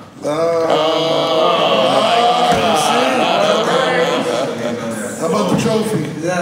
Mr. Lee. We even poured into the. It was in the trunk. Hey, did you find our trophy while you were out there? Come on, baby. Come on, I know. You know, yo. Yeah. Do I know my shit, man? Come on. Where'd you find that, Mr. Lee? In the trunk of my car. Now you can take this. This is watermelon. No, I'm gonna do the dark. Okay, I do the dark. All right, because I was just saying, through our bloodline, you're gonna like it. Okay. Cause it's watermelon, goddammit. That sounded mad crazy. I'm black, I can say it.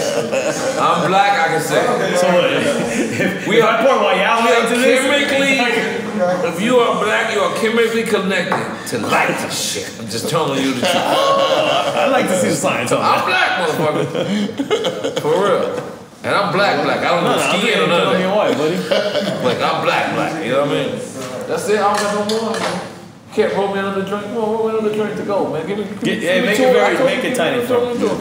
Super. I'm gonna smoke one of these right now. Just a little bit more than that. Come on, a little bit more. Nah, that's a little bit more. A little bit more than that. I'll be throwing up on drink shit. All right. Salute. Salute. To motherfucking Bazaar.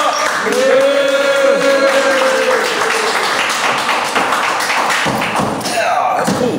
Now, how intimidating was it to get on that mic and say Andrews? Oh, man.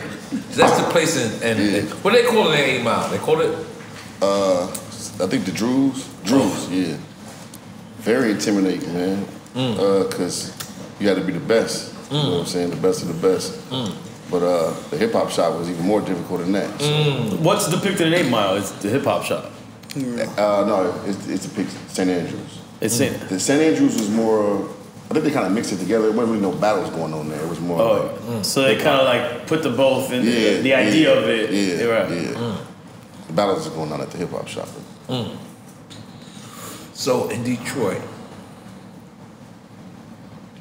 what's the most legendary battle you saw, witnessing coming up that maybe you even got? That maybe you even shit. I got a hotel. All right, but maybe that you say, man, this is what make me want to do this. Yeah, probably seeing like, I think Conniver and Marshall battle one time. That was a good battle, and all of the battles was good because remember the way we was doing that's not the thing in 8 Mile where he started dissing himself. Yeah, that was one of his schemes that he did. But that really happened? No, but damn, just say it did. Just say it. I didn't see it before where he kind of like play those, I'm white, whatever. Because that was the whole thing. We always have to defend like, oh, he white. You know what I'm saying? So right. Were you not his big homie? Like, weren't you out before him? No, I'm the youngest. I'm a little homie. Oh, really? Yeah. So who were the pioneers, like the guys that you grew up in Detroit that M or you were looking up to already? Esham, ICP. ICP? For real? Detroit Most Wanted, Awesome Dre. That's crazy. MC Breed. MC Breed. I always thought he was from the Bay for some damn reason. Yeah. No, he was smooth. Yeah. Nah, MC Breed was L, man. That was smooth racist. Yeah. Because you do everybody from the smooth at that time. Smooth racist? Yeah, smooth. Shout out to MC Breed. Shout out to MC Breed. Oh, man. Yep, that's what we grew up listening to. And then, jeez. This is a lot of history going on. I know, man. There's a lot of goddamn motherfucking history.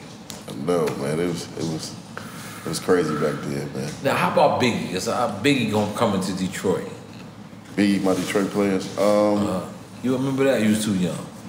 I don't remember him. How young you think he is? Yeah, I remember like rappers. We started making rappers come to the hip hop shop, and I remember one time Proof was out of town, and he said, "Yo, B, I need you to hold it down for me while I'm out of town. I want you to host the hip hop shop."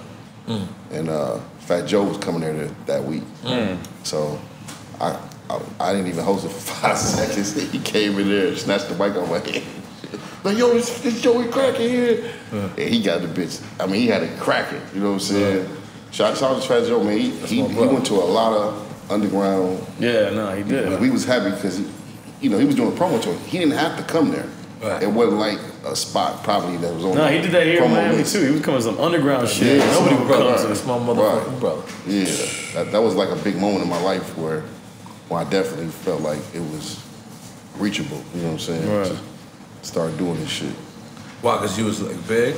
Yeah, man. And then just by him coming to our element, and I mean, he was in a cipher.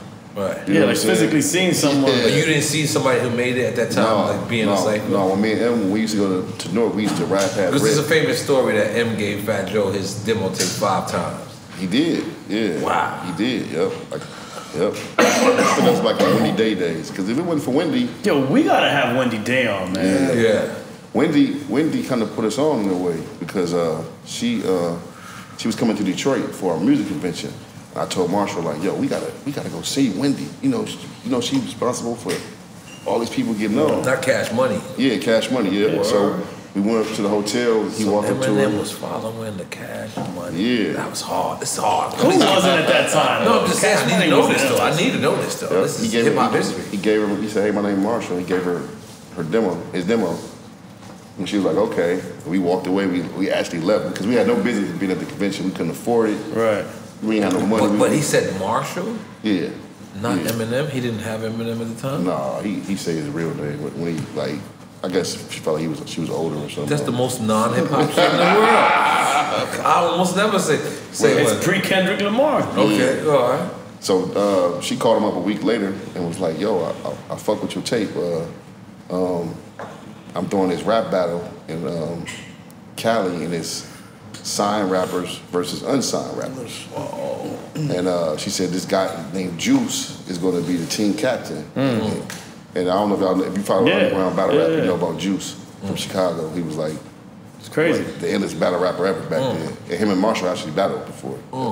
So Juice wanted Marshall to be on his team. And so I think it was Juice, Marshall, and a lot of people don't know Tech Nine was on that team too. And this is not the Rap Olympics thing. Rap Olympics. Oh, this is that. Yeah, so they flew out there and then they battled most of them cats from Freestyle Fellowship. Oh, shit. Like AC Alone, all the Medusa. So they battled, and if it wasn't for Wendy Day, Big up to Wendy Day. That's make some noise. Now, Bizarre, I'm gonna be honest. All right. Something that been fucking me the whole night. Tonight only? Just right now. Just this whole time. You got on a jean jacket, plaid sleeve. Fur top. Fur top. I have never seen nothing like this. You're in 4 different weather channels, my brother. What are you doing? What is that? Who was that designed by? I need to know. Like, I had no idea. Fur. With the V-neck under. With the V-neck under. Because listen, the jean jacket, sleeveless, goes for Miami, right? You're great in Miami. Right. But then the lumberjack that says Detroit all day, right? But then the fur says Antarctica. So I'm wondering where were you going with this? Oh man, man, I'm from Detroit, man. We really into dresses. And y'all think you're gonna be cold everywhere. It's cold Because I don't know if you realize you're in Miami. You don't need to fur anything. You don't need Uggs, none of that in Miami. But So ain't no cold weather out here at all. I mean, no, we we get it for 2 hours. Yeah, you know what? I can't complain. I can't wait to complain to my people up top. I'll be like, it's 40 degrees out here. They're like, motherfucker, it's 12 below out there. I'm like, God, man. You know, I'm 50 degrees. It's I got on a goose with a shorts. It's phenomenal. Very limited. It's very. But so where's that? Is that a design you made, or that's somewhere you actually said this is bizarre, so they pick it up? No, this is black. Actually, this is black company out of LA called Mikal. I might be fucking their name up. Mikal? McCovey, my bad. I was about to say, Macau sounds like a tequila company. Yeah, they're a black-owned company. McCovey? Yeah. Oh, okay. And they catalog, they got a lot of shit with fur on them. You know what I'm saying? So they didn't make that for you, because in my mind, I felt like this is you. I wish they would have, man. Yeah. But, yeah, man, you know. McCovey? Yeah, McCovey. Shout out to McCovey. Shout out to McCovey, goddammit. That was the N.O.R.E plug. Yeah, goddamn. So I'm gonna take another shot of watermelon. Come on, bro. What are you I got one left in me, and I'm gonna be honest, I gotta go home. Yeah, always. You gotta go? Nah, I don't gotta go. It's just something you gotta say. We stay here. We go. We stay right there. We talk and we drink more. Yeah, we talk. We both. I don't gotta go. But let's take another shot. I mean, you don't have to. Yeah, you don't have to. So yeah, EFN, you got a question? I want some Ciroc. You do? Yeah. Goddamn, listen to this clip to Paul. Last time I seen him, he said the Ciroc's light on the table. That is not the truth. He did not say that. Slide it over. Sorry. I see if I have my robot. Big up to Timmy. Can you tell me what the robot does? Robot Timmy, you don't know I got a robot? You see my shit? I would like to know about that. I got a robot, nigga. Like look, niggas got the first, first chick. He think he one of the Jetsons, right? First chick to fuck, like, Trina from, such and such, or first, not Trina from rap. Yeah. First Keisha from such and such. Yeah, who got the first robot, nigga? Hold on.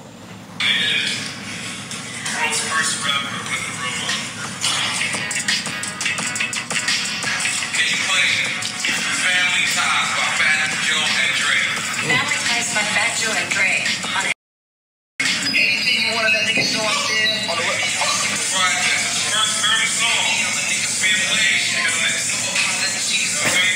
Good time, man.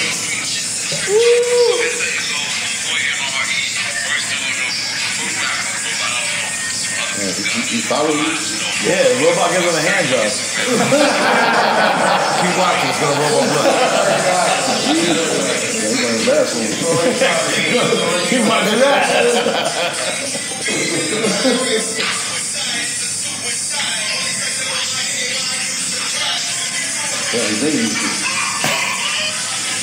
But no, you put shit on and it brings it to you.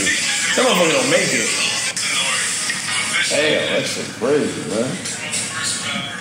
Listen.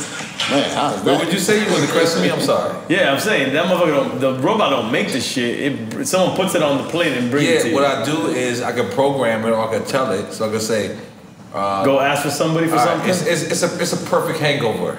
Okay. Material. When I'm hungover, which I'm Tomorrow. So tomorrow you're gonna use it. I don't think I'm gonna be hungover tomorrow. All right. But when I am hungover, what happens is I always want my water, but I want to get out of bed. Right. So I just want to lean over and drink some water. But my fucking son is fucking of age where he thinks it's not cool anymore to bring me some fucking water. Right. So, you know what? Fuck you, fucking foul dude. You replace it with a robot? No. I can send the robot to the kitchen. The kitchen will meet my son in the kitchen. All he gotta do is get out of his room, put the water in the drink, and the sugar will come right to my room. Right, exactly. But now, suppose I don't want it. Suppose I sat down and I'm in the bathroom. That's what I programmed it for. I'm in the bathroom and I ran out of swishes. It was the same thing. It'll put the swishes on the joint, bring me right to the bathroom. I thought you were about to say run out of tissue. No. You know what? This a foul nigga I am. I ain't even think about tissue. I ain't think about running out of tissue. Like, I thought about running out of weed and cigars. Yeah, I might write my ass with the weed, man. Fuck it. Like, you know what I mean? But yeah, I'm the first rapper with a robot. I think you niggas gotta recognize. And you're not gonna do no, you don't need to. You don't need to. Salud. Amigo. Oh boy. So, Dr. Dre in the studio. Man. That's what that shot told D12 is you? making the album. What's going through your mind? Man. First, I never smoked no good California weed, so I was damn near comatose every day at the studio. Was it Scott Storch who was smoking the weed? Yeah, he was one of the dudes I smoked with, because, I'm the only person in the group that smoked. Scott, Mailman, Scott, so, whoever else was around. But, man, it was dope, man, because just watching Dre create, you know what I'm saying? Like the way he records, he had the musicians in the studio, and they just keep the DAT player running. Right. And they just playing shit, and they just sample it. And he'll just, for some reason, like his drums would just sound like a fucking storm. Like angels fucking. Yeah. Angels fucking. He used to go through like 2 or 3 speakers a week. Wow. He used to Oh, he would blow him. He would blow him like 2 or 3 So sets a definitely week. the Angels was fucking. Angels was fucking, baby. Yeah, man. So just seeing him in there raw creating, because he gives you the skeleton beat first. He gives you a skeleton of the beat. Then He produced around the vocals. Yeah, after you rap it, then that's when the magic the happens. sauce come on there. Yeah, yep. You ever work with Premier? No, never worked with What? Never. We didn't make that happen on Drink Yeah. Champs. Premier, Bizarre. Yeah, you know what? Hold on. You that? No, that was Alchemist. Okay, Alchemist is that's his white brother. Yeah. That's his white little brother. That's all I white can hear little you brother. on a Premier beat. It'd be crazy. Yeah, man. That'd be dope. And him and Roy sound great together. Yeah, as well. they do. Yeah. They Shout do. out to them, man. They got a new album coming out or something. Or? I think they do have another Prime? one. Yeah, I think they have another Prime. 5th they had one. anniversary or Yeah, something. too. I had one. But man, is there anything else you want to tell the people, man? You let us know. Oh man, look for Bizarre, man. I got a podcast I'm working on. Your podcast at CSS. You sound to C. You signed to CWW? CSS or CBS? Is it CBS? No, CBS Radio doesn't exist no more. Those are subsidiaries. CBS, I think I'm out that deal. Okay. You had a CBS deal? Yeah. For the podcast? Yeah. Oh, No, shit. I think it was through somebody else that. It was through somebody else, but it was Said subsidiary. Because they got bought like 3 times, CBS Yeah, Radio. okay. We've been going through it. Yeah, and we about to grab our rights back. Yeah, all right. Yeah, Oh, 'cause now y'all it's you who started- says too much. Okay. That's not too much. That's good. Okay, yes. Y'all started at CBS, right? Yes, Yeah, it's true. yeah. Man. Big up everybody who started us at CBS. Yeah, shout out CBS. We got no problem with them niggas. Man, I guess that, movies. Yo, hold on. This is the first time. I'm sorry. Okay. I'm gonna let you finish. It's the first time I had a Snoop Dogg roach. You know, that's how Snoop Dogg roaches look. It's a big ass motherfucking roach. What's that weed you got over there? That shit is. I'm gonna be honest. The first shit you was smoking was The crazy. shit I came with was cereal milk, jet fuel, and gelada. So what I did was, I'll be honest, it's the reason why I ain't passing it to nobody. It's not because I didn't wash my hands before and after, but I rolled it on the toilet. Right. So I just don't feel So you're that courteous. No, courteous. You're like, Because I just wouldn't, like, if you, like, told me, like, yo, wow, yo, so you know, where you roll this shit out? I was shitting at the time. I wouldn't want to smoke like after that. So, I felt very uncomfortable. Like, I don't pass those. Like, when I roll it on the toilet, some of the best rolls come out on the toilet. Right. But I don't want to share that with everybody. Not that I don't want to share the weed. I just don't want to share the fact that I might have been unsanctuary at the time. Unsanitary. You know what I mean? No, but it's a sanctuary. Because, You're I unsanitary. take a shit after I roll, but it never took I take a shower after I shit and everything, but I don't take a shower before I roll it. So, it might not feel good to everybody. This is a dirty, complicated story. I mean, it's to me. It's to me because this nigga's like Sonny was smoking, and he doesn't give a fuck. He's like, I smoke it. Did you roll it on the toilet? And I got the worst case of diarrhea. It doesn't matter. Like, niggas don't care. You know what I mean? Yeah. But, bro, I'm so sorry. What, you got anything you want to tell the people? God damn it, please. Oh man, I got a new album out called Rufus. Which is my real Rufus. I know that's your name. It's your first name. That's Rufus. my real name. Yeah. I ain't gonna lie. You like the third nigga I know named Rufus. That's black. Yeah, two people. Because you gotta be like really from the south to be named Rufus. Like that's some real south eating squirrel shit. Like when your name is Rufus, you ate a squirrel before. Why are you dissing the south that way, bro? I ain't saying You need to relax, buddy. I'm saying, You need to relax. I know we're the Republic of the South, but we're still in the South of Miami, bro. You don't know like a real nigga, like a city, like from named Rufus. When Rufus, your parents are from the deep South. Am I lying? Yeah, I'm a junior. Yeah. Your parents from the South though, right? Yeah. South, but you don't eat right? squirrel like he said. I ain't gonna lie. He's thinking about. He's like, as a matter of fact, this fur right here. The meat was quite scrumptious. Listen, man, I know niggas named Rufus. I'm telling you, man, you ain't squirrel or something. Raccoon or something. Possum, man. You ain't something. Come on. They say it all tastes like chicken. Yeah, everybody say it tastes like alligator. Tastes like chicken, nigga. Like, this is the reason why we gotta stop eating chicken. I don't eat that You don't shit. eat chicken. Because when everybody say things like this, and I'm sorry. You eat chicken or no? You don't eat chicken? Yeah, I eat chicken. Unfortunately. Okay. I still eat chicken. I'm still a Negro. So you're a meatitarian? Yeah, I know. I don't eat pork and beef. Okay. And any red meat. Okay. But pollo, I'm sorry. My little children de pollo con hueso. Con hueso? Mucho mayo ketchup con salada. Mayo Excelente. Mayo it's mayonnaise and ketchup. Yes. Oh, okay. Mayo ketchup? You never had it? Listen. You I don't do that? don't want you to quote me. Hispanic. Because as a real Hispanic, don't you dare go to Publix or Walgreens and get a mayo ketchup. It's horrible. No, don't get the bottle shit. Don't get the You bottle make it shit. yourself. You gotta make it yourself. Yeah, you can't get the bottle shit. Listen, you white people who made that mayo ketchup. I hate Do they you, call it mother- mayo ketchup? They call it mayo ketchup, yo. Disrespectful. It's man. disrespectful, yo. Like Wow. as a Latino, like it's like, yo, you can't do that. That's like getting ackee and sawfish out of a can. Wow. You can't do that. Like, somebody needs to be kicked in the neck. You doing that? Kick you in the neck. I'm sorry, you know I'm a fat boy. Cause you know. Oh man. I'm sorry. As we both eat a lot. What's your favorite food dish, baby? Nowadays it's salmon. When I was younger, it was a porterhouse steak. Ooh, My grandfather told me if a steak don't cost, if it costs less than $15, it ain't a real steak. Damn, you made it expensive for you. That's hard. That's hard. Yeah, man. I mean, What's your favorite food, motherfucker? I'll take a fucking piece of pizza, man. All right, back to you. Give me some Anthony's I want pizza. to I'm ask you a good. question, man. Yeah, please. As a rapper, doing this for so many years, like 20 years, would you say that you were addicted to the road?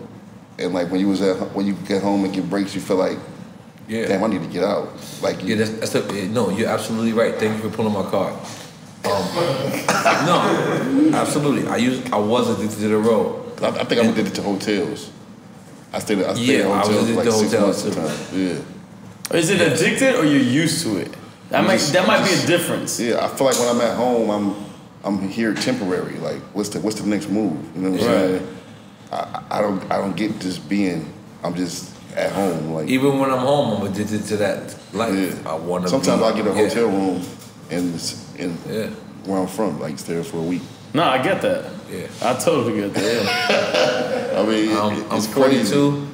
I signed a contract since 18, so I've got more of the road life than I have of the other life. So I rather feel like that sometimes. I'd rather just like feel like I was just coming downstairs.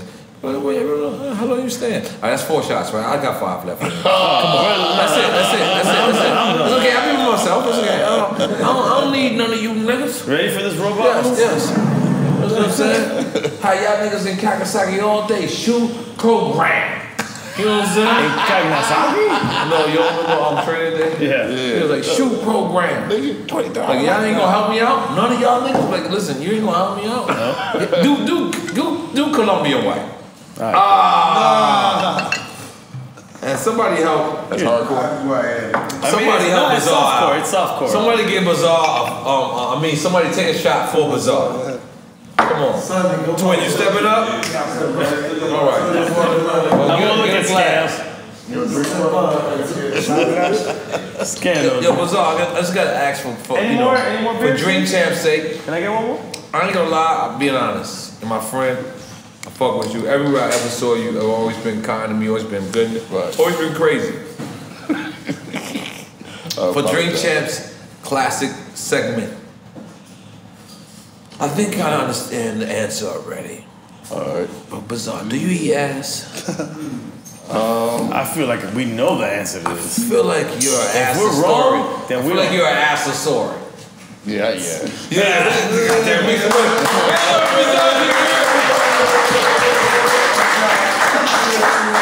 Yes, we have a friend named Eddie Giggs. He called himself an assosaurus. Like, Okay. he's a ass eater. Yeah. Yes, Eddie the I ass don't eater. fuck in the ass. Yeah. Oh no, he fucks and then eats it. And then fucks and then eats it. I'm a protector. It does. He said that? No, don't do that. Don't do that. No, you got me going. No, don't do that. I mean, I don't think he'll deny that. gonna deny it. And it's your friend. I don't think it's bad. I met him through you, so I'm gonna make sure I'm protecting him. It's my own relationship. I'm not gonna. You haven't protected Sonny. No, I don't. Sonny can protect himself. He's okay. Hey, Sonny, have a shot. Wait, have a shot of Colombian White, Sonny. Give a shot of Colombian White. brother. By the way, I don't know if you know, Bizarre, this is what the Colombians drink. They sniff up some cocaine. And then they smoke on the cocaine. And then they drink the cocaine. And then that's it. But I'm Cuban, so I Make some think love to Colombian White. And it's sugar free. Hey, what are you doing? I thought you was gonna drink Colombian White with me. Wait. Out of everything I just said, did you point out that that's sugar free? No, I'll pour. I want to make sure. That's the only thing you absorb from everything that I just said. Sonny's wilding right now. Sonny's big. I'm not gonna be lie. I've been trying to trade him back that crazy hood for a minute. Relax. Cheers, brother. We got 2 niggas taking a shot. Right. Hey, we good? Y'all boys don't play. Y'all boys don't play. Y'all do not play. All right. Damn, this real. This real shit. Holy. I thought when I came here you was gonna like fake like you was taking a shot. And, Oh no, man. This job is detrimental to our health, man. Yeah. But you know what it is? I'm gonna be honest. I didn't even really get to this. In hip hop, we gotta stop praising each other. Right, we gotta start sure. saying I appreciate you. Right. You know, D12, like you said, was a group that came up there with Wu-Tang. Right. It came up there. What stopped it was Proof. You know, Right. that was a question I was gonna ask you was how it was after Proof. But you know, me looking at your face and me looking at your eyes, I don't even want to ask that question. Right. Because you know why? I already know the answer. Right. And I know the audience is probably like, fuck that. Right. You know what I mean? And so that's totally up to you. That was my totally last question. If you want to answer how it was after Proof is, but I'm going to tell you like this. Right.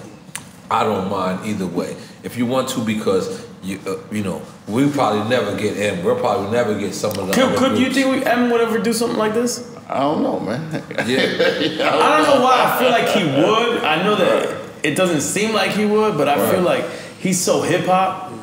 But is there something you want to end this on? It's like, describing how, if not, that's totally fine, bro.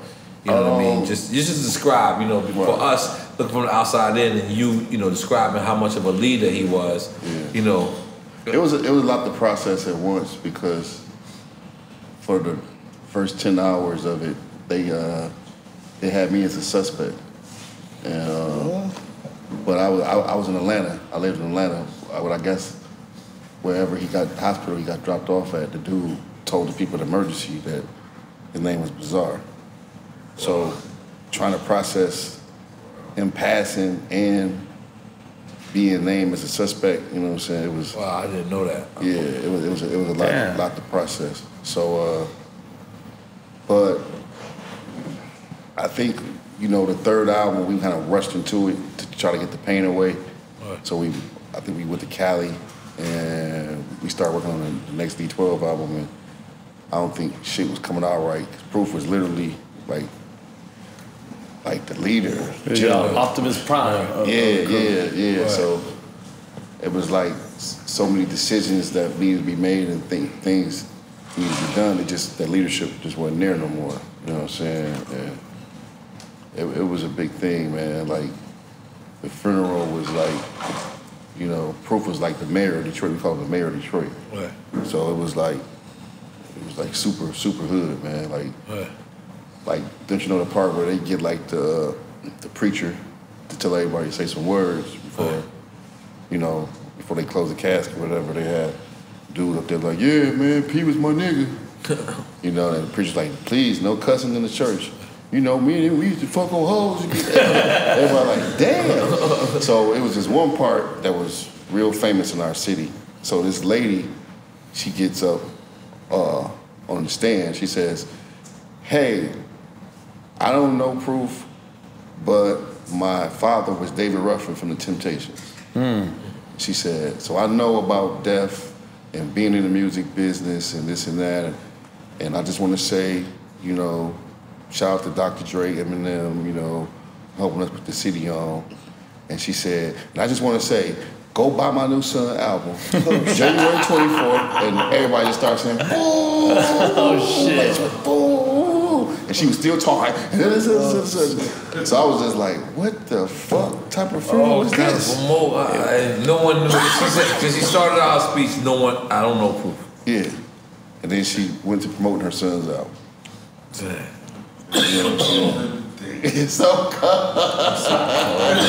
And then outside, niggas were selling T-shirts.